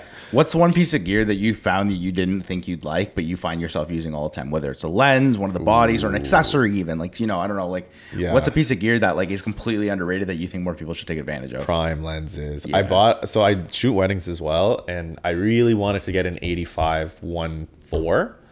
Because it's a great lens. I found an 85 1.2. Even for sports, eh? Yeah, I pretty much exclusively, I've ditched right now, for the time being, the last little while, I've ditched my 70-200 and I just use an 85 1.2. But the depth of field on it is probably... If you nail it at like, I'll say like 1.2, useless. There was... soft. 1.4, useless. There was a time I was using... I had the little Ace, like the APS-C Sony, my old camera. Yeah. I would use this for video, and I would use that for photos. Yeah. When I was still at Ryerson shooting basketball out there, and I would throw a 55 millimeter on with like APS-C conversion. It's like an 85. Yeah. And it would take some unreal, crispy, sharp photos.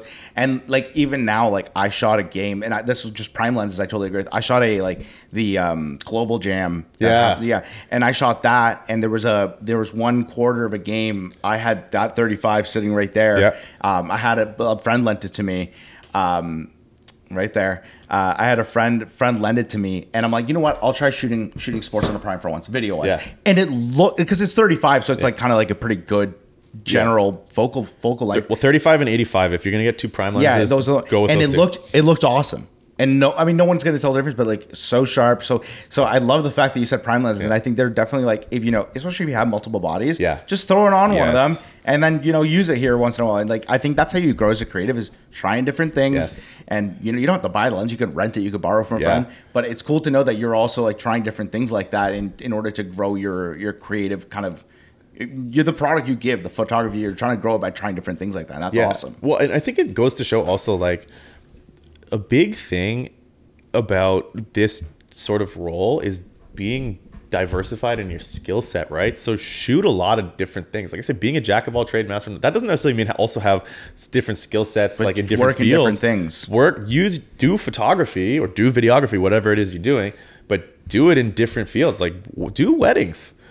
Like weddings and sports have a lot in common. Similar. I say this all the time. People are like, you shoot weddings, because I shoot weddings too. And people are like, why do you shoot weddings? You shoot like the NHL. I'm like, they're way more similar than you think, and I would say weddings are actually harder. They're harder, but the one thing I love about weddings is like when you shoot sports, it's a different level of pressure, right? You shoot a wedding, and a lot of people who shoot weddings are like, wow, this is so intense, it's so high pressure, right? If you shoot sports and you go into weddings, you're like, this is a breeze, right? In sports, if you miss a shot, you'll get a dunk. You'll get a dunk another day. If you miss a dunk, you'll get a dunk another day. Right? Yeah. But like for example, like Kawhi's shot, you miss that shot, you might not get that ever again. On a wedding, if somebody walks in front of the camera like during the first kiss, you can just ask them to do it again. It doesn't matter. I was about to say the opposite, because of what I always relate to. It's like, well, I mean, the Kawhi one is such a different moment. Yeah. But like, if you're shooting any game, like you're gonna get a ton of dunks. You're gonna get also true. You're gonna get goals in hockey. Do different things. But the thing is, when I'm shooting a wedding, yes, you can get that moment, but you can only capture a newlywed bride and groom's first kiss, the real first kiss, once. True. If it's out of focus, if someone walks in the frame, you're never getting that moment back. I never thought about that. Yeah. You can ask them to do it again, and like they might not know. However, in my mind, I'm like, I totally just fucked up their first kiss. So it goes both ways. But that's the thing, is like just knowing that like in sports, it's like you don't always know when something's going to happen. With a wedding, it's like everything is a script. They're all pretty much the same. Yeah. And it's like you just know when that's happening. So like if you miss it, it's kind of on you, to be fair. If someone walks in front of you, then fine, you can blame them, and then you just get them to do it again and be like, hey, sorry, like bozo over here. Yeah. Your uncle, the one who was in the aisle with the camera, the cell phone camera. Oh my god. but I know what you mean. But they are very simple. But it's also Yeah. similar. Like there's a story involved. Like Yes. you're from the start of the game, from the start of the wedding. There's a story you need to follow to capture, and you're capturing, whether in this case it's someone's personal history. Yes. In sports, you're capturing like this history of the team or the city. So they are very similar. I wanted to ask you too. Like one of the questions I had was like you have a portfolio that is way beyond just sports. Yes. I remember during the pandemic, you started shooting things for like restaurants and their Uber Eats profiles. You know, you've diversified your portfolio a lot. How have you, we just kind of talked about it now. How have you found that has helped you grow as a sports photographer in general? It's learning different techniques and just applying them back to sports, right? Like for example, like a flat lay, like you know, you shoot from above down. If you can find a location to do that in sports, it's awesome. Like before the Rogers Center renovations, you could do that with the bullpens. Like you could go up onto the 200 level, stand right above the warm up mound, like the rubber, and get like a straight where the guys down. warm it, and you could shoot straight down on a pitcher throwing his warm up pitches. That's awesome. I have this one awesome picture, and I hope you can splice it in. Yeah. For editor, of Francisco Liriano when he was with the Blue Jays, and he's just like taking a warm-up picture, and it's still one of my favorite pictures I've ever taken, and it's I guess like 7 years old now. I don't know. But you learn that because you're doing other things with the flat lays and whatnot. It's just understanding that like changing, you know, your environment, changing the subject, changing the way that you position the camera, right? Like this is a big thing that we learned in like photography school, which was like 90% of pictures are just someone standing eye level taking a picture. That's it. So anything you can do to change the angle from that, you're already coming out ahead. You're already in that upper 10%, because 90% of pictures are just like someone standing taking a picture. And that's like, okay, fine, great. You can get some good pictures that way, but that's kind of boring. I mean, it's so interesting that you learned that. I mean, from school even, but like even through wedding, something I learned, it's just like establishing where you are. Yeah. Because in wedding films, like, you know, you're telling the story, you're showcasing where someone is, like the venue, like the details. Now I find myself when I'm shooting sports, and I did a whole YouTube video on this. It's like taking establishing shots. Yeah. Because whether it's me editing it or someone else, there's always something good to have that context. And that's just, you know, I just learned by watching wedding films, people doing these beautiful landscape shots of the wherever they're getting ready or the actual venue. Yeah. And then I find myself like in an arena, and I'm like, oh, like, you know what? Let me just shoot like the sky looks really nice with the team flags in the background. Like there are so many things you can take away from other genres of content creation, of photography, of videography. And it's really cool how to see people apply them down the line in their actual lane, which is sports. Yeah. Yeah, I mean, the reality is the industries, the subject matter, that always change, but visual language is visual language, and that is universal.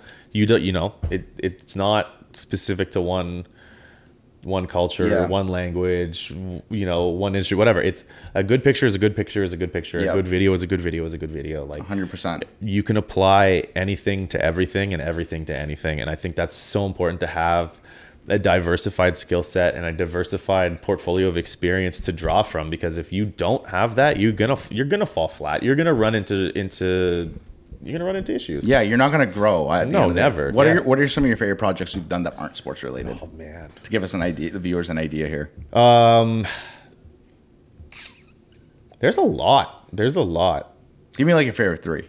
Favorite three. I am still trying to produce a TV show called First In Last Out, but that to me it's like a passion project with me and two friends that are both in the restaurant and hospitality industry, and we wanted to create a documentary series centered around the people that are actually doing the work in restaurants. That's awesome. If you think of like Chef's Table, that sort of idea, those are great shows and they're awesome. They're really insightful, but they're mostly centered around ownership and head chefs. And like the reality is, there's more to it. There's a lot more to it. And at that level, they have taken sort of a back seat, right? Like they've sort of created sets of standards, created menus, but then they have other people execute on their ideas, which is great. However, no one gets to know that. And I'm so interested in the people who are first in, last out, the people who open the restaurant and close it down. What's their day-to-day like? That's awesome. Yeah. So I mean, we've been trying to put that out there. We created a pilot several years ago during the pandemic, but super proud of that and really want to see that still grow. What else? There's a lot. I shot a lot of stuff in fashion before. Shot a lot of stuff for different restaurants that really, you know. have a good like a special place in your. Yeah. What about sports stuff? Let's talk about that. I was going to ask you. Give me your top 3 coolest things you've shot in the sports world. Oh man, I know that's a lot, but what are you like the first 3 that's sticking on your mind? Photos, moments that you've captured that like really mean something to you, or just generally your favorite photo you've ever taken. There's like 3 that sort of come to mind. There's one, Sebastian Jovinko celebrating a goal right in front of me during the 2018 Canadian Championship final against Vancouver. He scored a goal and then he came and celebrated right in front of me, and just the lighting was like so perfectly dramatic. I think there was actually a light, like a bank of lights at BMO Field that was like malfunctioning and it was out. So it's like this very dramatic light. That photo to me just kind of stands out as like, that was a good one. There's the one of Drake on stage when the Raptors won in 2019. I think that to me was just like symbolic of a lot of things. Yeah. I think that just sort of really captured, he's like spraying a champagne bottle. I think that sort of just captured the energy. And like, you know, for better or for worse, Drake is the face of Toronto, I think. And so I think just having that captured is cool, and that's a pretty special moment for me. I don't know. Third one, top 3 sports photos. I mean, in terms of like cool stuff I've done, I don't know.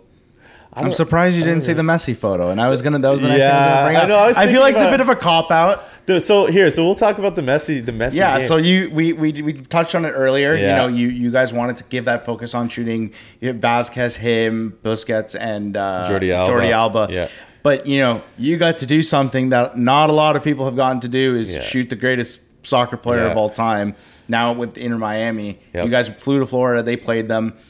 You know, you took a photo. It was on your feed. And the caption was "Stop asking me." I'm assuming you had a lot of DMs and messages like, "Hey, where's the Messi photos?" Yes. What was that like, getting to shoot that game? Obviously, you're there for TFC, but it's hard to ignore the presence of, you know, someone that the sporting community sees as this amazing top level Hall of Fame worthy athlete. Like, what was that all like? It was cool. It was really cool. I mean, from the moment that he signed with Inter Miami, everyone was like, "Wow, that's going to be really cool. I can't wait for that." The energy going into that was really awesome. It was super excited. It was the guys were buzzing, like just top to bottom, team staff, players, coaching staff, everybody on that knows trip. it's a big deal. Yeah, it's massive, right? And it's a big opportunity for the players. I think they all really understood that, like, okay, like this is an opportunity. The eyes of the world are on me, right? And being able to like show up and show out in a game like that can have a really, really big impact if you're a guy who holds Messi to no goals and you're defending him really well, like it's a good showcase for yourself. Yeah. Unfortunately, didn't happen that way. It didn't happen that way, and it went probably about as bad as it could go from a storytelling standpoint. And that is one of the difficult things about sports. Like we were talking about weddings being a little bit more malleable. If things go wrong, you can say, "Oh, can you redo this again?" In sports, you don't really have that luxury because you have really no control over what's happening. So yeah, we really wanted to focus on the four La Masia graduates. So all the former Barcelona players: Victor Vasquez on TFC, Leo Messi, obviously, Sergio Busquets, Jordi Alba, and we wanted to just capture them on field interacting, right? Like Victor and Messi, etc., etc. 11 minutes into the game, Victor Vasquez left with a calf cramp. Couldn't play anymore. So that was really unfortunate from a TFC standpoint. But you know, the sort of storyline then pivots. Okay, like how do we still make this worth featuring? Yeah. So then it's okay. Let's capture our guys playing, but like let's make sure that we capture Messi, because the reality is from a marketing standpoint, it's important. It is important. And anyone listening says, "Oh, it's propaganda. It's propaganda." But it's like when LeBron comes to play Raptors. It is like you're gonna put that out there because he's the greatest player in the NBA, right? Yeah, and like part of the job working team specific is making sure that things that are marketable and sell seats are captured. And so we wanted to get some photos of Messi playing against our guys. I remember Osorio posted 2 photos of him playing against Messi with the caption "Dios," which is God, 10. And I could tell like there's something there for them too. Like they get to play against their like literal probably an idol. Yes, and so that was then became my focus. How do I center our guys against the guy with this guy? But then Leo Messi comes out in the 37th minute with an injury, and then Jordi Alba came out with an injury, and then everything goes downhill. And then we ended up losing. I think the one photo you captured. What went into that? It's kind of like an over the head shoulder. He's looking up. You see his name on the back. What went into capturing that? It was the only time that I had an opportunity to get that close to him. So again, working team side, we are afforded really, really incredible access. It's as if we were coaching staff, so we can be pretty much anywhere. I mean, realistically, we can be on the field. Like if, for example, if our guys score a goal and like they run over to like the touchline, I can like run out onto the touchline and photograph them while it's happening. That's fine. Like I have access to do that. So during the national anthems, oftentimes I'll go out, follow our players on, and whatever the storyline is. If it's a player making his debut, we'll get a returning home or something. Yeah, exactly right. Get a portrait, like over the shoulder portrait. Sometimes front-facing portrait of a guy standing in the lineup for his first time. And you saw number 10, and you're like, I can't help myself. Yeah, have to. I mean, it's important for you. Well, yeah, it's good for my career, but I think more importantly, it's important for the brand, like for the team, right? Like for TFC, we want to be able to market this guy, down the line. Because it's a big deal. People will want to attend the TFC versus Inter Miami game next year. So first and foremost, hot ticket. First and foremost, the thing in my mind is like, how do I I want to get this picture for me, but I also have to say, okay, if it's not in line with, the actual job description, then unfortunately I'm not really at liberty to do that. And that's good because you're kind of putting your ego and your want aside, and you're like, I need to do what's best for the team. And I think that's important to know. It's like sometimes it's not about capturing the big name; it's about just doing your job. Yeah, it is, and it says sometimes in those situations there's a big name. How do you weave it together, right? So yeah, it was literally just like he's standing there. Because he's the captain, he's closest to the referees, which also means he's the closest Inter Miami player to the TFC players. So I'm shooting our guys, but trying to frame it so that Messi's in the shot as well. And there's another shot, and I'll send it to you so you can post it or throw it up right here. Points of our guys lined up and Leo Messi at the edge of the frame, and so. Again, those sorts of things, it serves the purpose of, okay, here's our guys against the greatest of all time.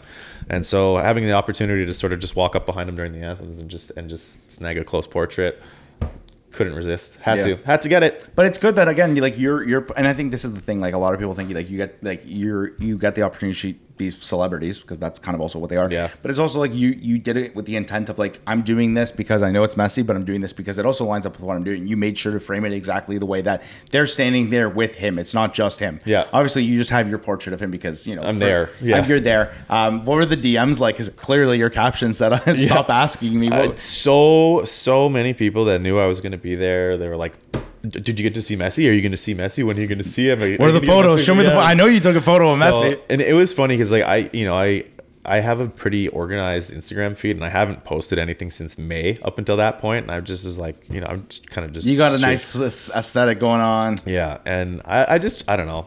It's funny because like I don't know if you find the same way or not, but like when you shoot a lot of stuff that ends up on social media, you try to pull back. I personally pull back a little bit from social media because I don't want to be on it all the time. Mm-hmm. It's like, you know what? Like enough. It's like I've had enough people asking me. Here it is. Yeah. Here's the picture. And yeah, so it was nice. That's funny. That's funny though. That, like, there's the kind of like people also know you're there, and like family, friends, whatever. Yeah. But it was an awesome shot. And I'm sure for you, like that's something you're gonna remember, like down the line. One day, show your kid and be like, this was the guy, and I got to start. Like it's something you're also never gonna forget, right? Yeah. It was really cool. It was a strange experience. So like I said, like it went probably as poorly as it could have gone. But it was still a remarkable experience. Even just like the security presence around him and around the stadium was something like you've never seen before. Yeah, we were there last year, and like all respect to Inter Miami, but their stadium is bottom 3 in MLS. It's not great. Their new stadium is going to be outstanding. Have you gone through the plans of that? No. Oh my God. I mean, now they have to put the money in. Now you got 10 over there, so it's amazing. But their stadium right now is a temporary stadium, and it definitely feels that way. And we were there last year, and it was kind of mid. And then this year, even just the small little infrastructure upgrades, like the expanded seating, it's just a totally different vibe. It just to see them, you know, the fans, even the environment, the energy is so different. Yeah. Well, how do you think Toronto's going to be? You know, I'm assuming Inter Miami will play here next year at some point. It's packed. Yeah. You know, it's the funny thing, right? It's all with Toronto, like TFC, we draw really well. Oh, you guys, I've always said it. TFC probably has the best environment to be in. Absolutely. Next to the Raptors on the playoff, like Raptors in playoffs. Yeah. Like I think TFC. Sorry, Leafs. Like I think TFC. Like it's just the culture around like soccer. It's amazing, and like I said earlier, like in 2018, like on that CONCACAF run, it's like 37,000 people, and they're all loud. They're all chanting in unison. It is unmatched, and I'll say it's better even than Raptors in playoffs. Like when it's really that loud. We just, you know, unfortunately, the last time we were like a really competitive team, it was pre-COVID, and then the COVID year in 2020, we were also really competitive, but obviously we couldn't have people in the stands here. So it's been a little while since that'll be packed up next year when Miami comes to town. Yeah, it will be. And the thing that really excites me about MLS, especially MLS in Toronto, is we are such a diverse international city. A lot of Latino. There are so many intelligent and like very soccer forward fans here. And so as MLS continues to grow, like we saw it when Insigne came. Yeah. Like the Italian community rallied around this guy. Yeah. And it's just having access to such a diverse internationally, like it's just, yeah, I know what you mean. Yeah. It's just the way that Toronto is so unlike any other city in the world, with the exception of like the New Yorks, the Londons, the Los LAs. Angeles. Yeah.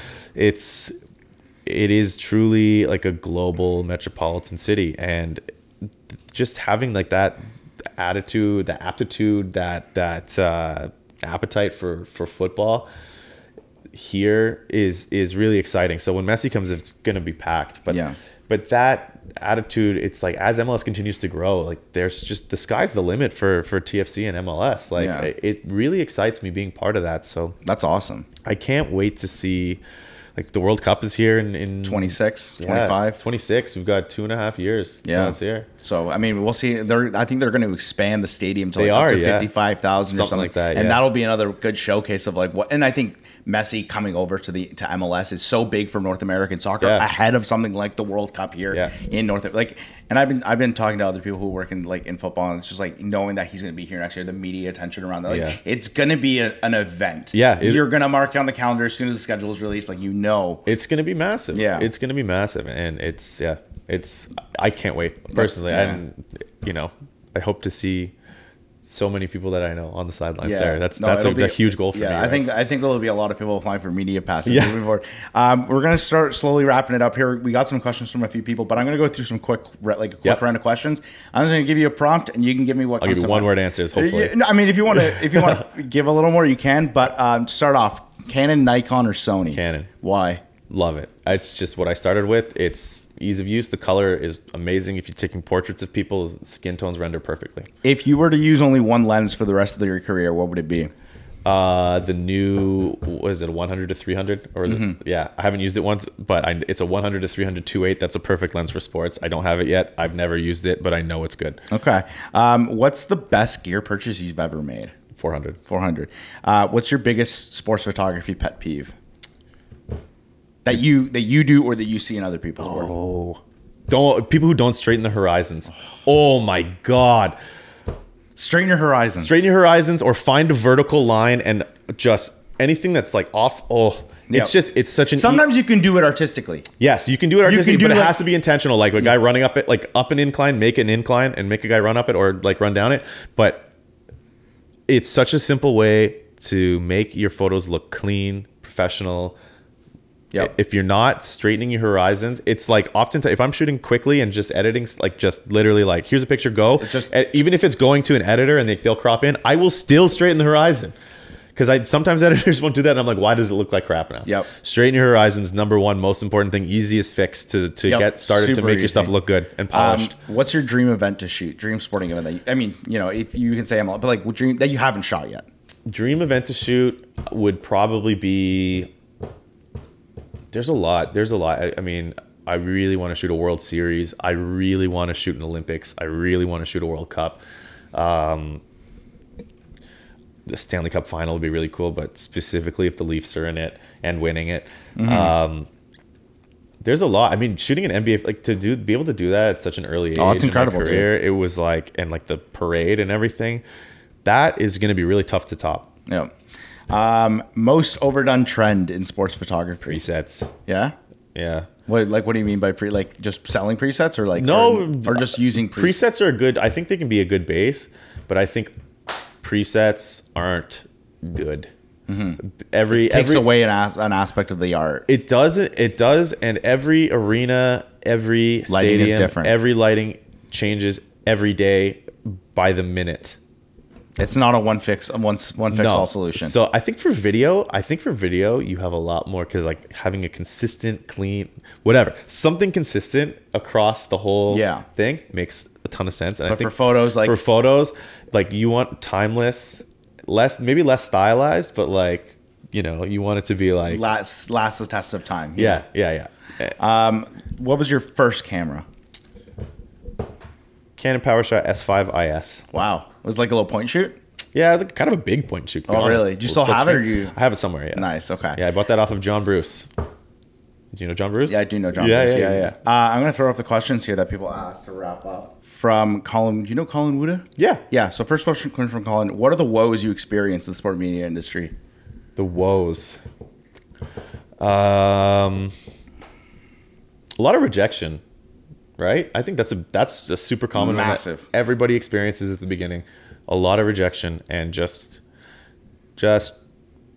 trying to figure out how to move past it. I mean, I always say to people, like, you're going to get more no's than you're going to get yeses. 100%. But if you're good at your job, if you're good at what you do, like those yeses will come. Like before I got to the NHL, I got like several no's from teams and leagues, and it is what it is. It's part of it. It's the hardest part, but like I think, you know, you make the best of it and you use it as motivation too. Absolutely. And maybe another one would be like the financial challenges of keeping up with new gear. That's tough, but it's an investment in yourself. It's an investment in yourself and in your work, for sure. I think at the beginning part of your career, it's harder than it is. As you become more established, you can justify the investment. That's great. This person asks, I don't know how to pronounce their name, so I'm not going to. Any tips for beginners how to get into soccer photography? Keep soccer. Yeah. Like anything close, anything local. Again, like we said it a ton of times on the pod, like sports isn't just sports, right? Reach out to athletes and say, hey, I'm a photographer. I'd love to do like a lifestyle shoot with you. Anything, just anything and everything. Contribute to soccer culture at large, in any way you can. Grassroots, you know, high school kids playing soccer, whatever you have access to, that's the best way to do it. And then from there you build a portfolio, and then you can continue to move forward. I love that answer. What inspires your work? Someone asked that as well. That's a really good question. I've said this before and I'll say it again. It's internal competition. I look at other people's work and I'm like, that's pretty cool. But the biggest thing is I'm always like, how do I get better from what I have done recently? That's it. That's the only thing that inspires me now, is just being better, making good images and trying to find how to make better images. That's awesome. I think internal competition, like it's one thing to look on social media and get imposter syndrome and being like, I'm not better. Like, you know, you'll see Mark Blinch's photos and you're like, what am I doing with a camera? Yes, all the time. I'll see what you and Thomas post. I'm like, oh my god. I'll see what Thomas posts and be like, holy shit, like, this guy is so much better than me. I'll see what Kevin posts and it's the same thing. I think you said something there. It's the way you look at it. You can look at it and be like, fuck, I'm not as good as these guys. Yeah. But you also got to realize, like, someone like Mark or Kevin have decades of experience. Yeah. Right. And I think you can use it as motivation versus using it as a way of like, I'm not good enough. You got to use it as I know I can get to that point. Yeah. And it's also like, there's no point in trying to compete with somebody that's, you know, especially if you're starting out, there's no point in trying to compete with somebody that has access to, for example, like hundreds of thousands of dollars of gear, right? So like teams will provide their photographers with gear. in a lot of cases, right? So it's very difficult to compete with people that have those sorts of resources. So, and also it's like if you're still shooting like college or high school, don't compare yourself to someone who's shooting NBA or NHL, because the subject matter is completely different. It is. And like, you know, it's a simple thing like videography and photography at its core is the capture of light. And something as simple as a college arena or a high school arena compared to an NBA arena, the lighting is vastly different. Even like going back to Miami's dog shit stadium, their light is half as bright as like the next closest MLS stadium. So shooting at night there is horrible.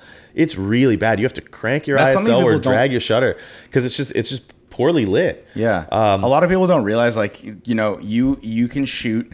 You could shoot an NBA player in an incredibly shitty lit gym, and then you could shoot a high school team in Scotiabank Arena, and one is going to look way better than the other purely based off of the lighting itself. Yeah, like, it's insane. It has nothing to do with the subject matter at that point. It's all about the lighting. It's all about the lighting, how you frame the subject, and everything like that. Yeah. So that sort of internalize your competition. Just try to be better than you were when you started the day. I love that. Yeah. Last question: what do you do outside of sports photography to keep busy? Everything.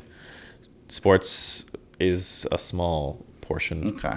It is and it isn't a small portion, right? Like, there are some, like, especially during COVID, like at the Pivot, I did a lot of work with restaurants, a lot of work with like corporate clients, headshots, weddings, tons and tons and tons of what I literally cannot count the amount of weddings I shot during COVID. COVID weddings were also awesome. Anyone who's shot a wedding during COVID, super intimate, fun, super easy, no stress, just like people just want to get married, man. Like inside, like I just want to get married to my partner. Yeah, it's so lovely. Like people really like truly that just want to be together, and they have only their close friends and close family. It's really fun to be a part of. That's nice. Yeah, like just anything and everything. I work, if you're in the Toronto region, like I work for the region of Peel, so like Mississauga, Brampton, Caledon, and I take pictures of like public infrastructure projects. That's wild. Man of many talents. Yeah, just that kind of stuff. Like you know, anything and everything I can get my hands on. And people are always like, oh, like even at region of Peel, they're like, oh, this must be so boring for you. I'm like, it's not boring. Like I love having a camera and lens in my hand. Like, and this is the main passion behind what we do. It does not have to be sports. It can be. I love doing weddings. I love taking my camera, going to the beach with some friends and capturing that. Like it's the pure art form of it, right? Like, yes, exactly right. And like we've said it 1,000 times. Yeah. It's just like all of those things inform your image making later on, and you can apply it back to your main career. Exactly. Yeah. To wrap up here, and I asked this to everyone, what's the number one piece of advice for someone who's new, who wants to get into this? Obviously, we've gone through so many topics, but if you had to sum up your biggest piece of advice for, you know, someone who's in high school or college who wants to get where you are one day, what's the biggest piece of advice? Or what's the biggest piece of advice you would have given a younger version of you? There's two things. There's a high risk version and a low risk version. Okay, cool. The high risk version is don't have a plan B. Okay. And that doesn't mean, because that puts you if you don't mind me saying, it's because you will do whatever it takes to accomplish plan A. Yes, that's right. Survival at no cost. Yes, that's literally it. It's like you commit to it, but like fully commit to it. Don't half-ass it. Right? It's not a half measure. There's no safety net. It's like this is it, and you have to have that. And it's not like I want to do it. It's the understanding that I will do this, right? No matter what it is, I will do this. And for me, that wasn't I'm going to work in sports. I will do this was I will become a successful photographer. I will do this. I have what it takes. Manifesting it. And if I don't have it right now, I can learn it. And believe in your ability to learn things. Believe in your ability to get better. Believe in your ability to take criticism and apply it and you know, push yourself into a position where you are, you know, at a point where you can say you're successful. And it's success. That's a whole other thing. Success is so like based on like the person and like So I what's the low risk? The low risk is just believe in yourself, right? And that doesn't necessarily, you know, the low risk is if you want to become a you know, freelance photographer or full-time photographer in an industry as competitive as sports, understand that it is very competitive and it's very, very difficult. And you constantly have to grow and improve. Otherwise someone will pass you. And that is a scary kind of thought. But it kind of lights a fire under it your does. Like I always tell people, it's like, you got to realize, like, if you sit on your laurels and don't keep pushing yourself, like, someone's going to want to take your job. Exactly. And it's important to just continue to push yourself, to continue to learn, right? And they're both similar, but I think it's understanding that if you are going to do the plan A, plan B thing, like, make sure that you're ready to take on the challenge, because I think if you don't have that belief of, like, I am going to do this, and this like, doing this is for me, then it's going to be really difficult to be successful. And that might come off as a little bit harsh or a little bit daunting. It's a reality.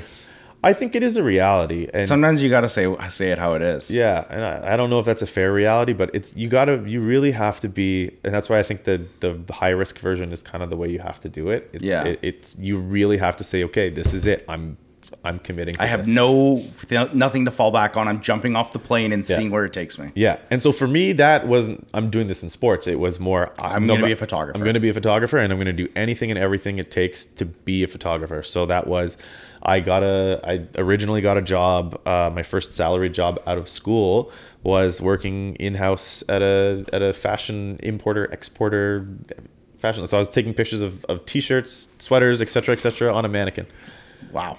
Hundreds of pieces of clothing every day. And now you're shooting professional athletes. Yes. That's just the way. But like you took that step to like take that plan A and make it work. Like, I'm going to be a photographer starting here. Yep. And now you're here, and who knows where you're going to end up in 5 years, right? Yeah. Like, it could be anything. But I love that. I really think that's one of the best pieces of advice I've heard on the podcast so far. Someone saying, like, don't have a plan B. Go for plan A at all costs. I love that. Sweet. Well, I'm glad. Happy to be on the pod. Yeah, no, I appreciate you coming on. To wrap up, what's next for you over the next few months here? Where are we gonna see your work coming out of? Obviously, MLS is wrapping up, NHL's kicking off. Yeah. What are the next few months looking like for you? Got a lot of Leafs stuff on the docket here. Hoping there's going to be some stuff with the Raptors this year. Knock on, that's not wood. No, it is wood. It's just painted. It's okay. Wood. It's wood. So I'm hoping there's going to be a little bit more stuff with the Raptors this year that may or may not be in the works. Awesome. I got some stuff with the Raptors 905 coming up. Cool. So yeah, that's on the sports side, and then busy. Weddings here and there. Yeah. Just life. Just life in general, right? And again, like, being flexible and open to whatever new opportunities, whatever comes your way. Yeah, for sure. That's the beauty of photography and videography, is they're 100%. You can go anywhere and anywhere. You can go anywhere and everywhere with it. Yeah. Where can the people find you on social media? What's your Instagram? What's your Twitter, TikTok, whatever you have? Hit us with it. Everything is at Kschischang, which is my last name. Good luck with that. I'm going to put it in big letters here, and if you're listening to this, just go on to the description. You'll find his handle. Yeah. Thank you, dude, so much for coming on the podcast, giving your insight. I appreciate you making the time. We've been planning this for a while now, because I was trying to go through our conversation and try to figure out when we first brought it up. I swear it's been more than a year. Yeah, it's been more than a year. Finally did it. Thank you so much, dude. And for you guys listening, thank you, guys. And I hope you guys learned something from this guy. I hope so too. He's a wealth of experience. Feel free. Make sure you follow him on Instagram, socials, whatever he ends up giving me to give you guys to follow. Give him a follow. I really appreciate you making the time, man. Thanks for having me. And yeah, again, like, if you have any questions, anything, please reach out, DM me. I don't have that many followers, so I'll see your message. I will see it. And yeah, if there's anything I can help you with, any advice, any questions, any comments, questions, concerns, just reach out, and I'll do my best to help, because love that. At the end of the day, like, there's an important piece about legacy, I think, that I personally carry with me, which is making sure that the next generation of people coming up behind, or that are growing with us, they're in a better spot than I was when I was at a certain point. So if you have any questions, please don't hesitate at all. I'd love to help. It's that's why we're here. That does it for episode 10 of the Sports Creative Showcase. Thank you, Lucas, for coming on. I will catch you guys next time. Peace.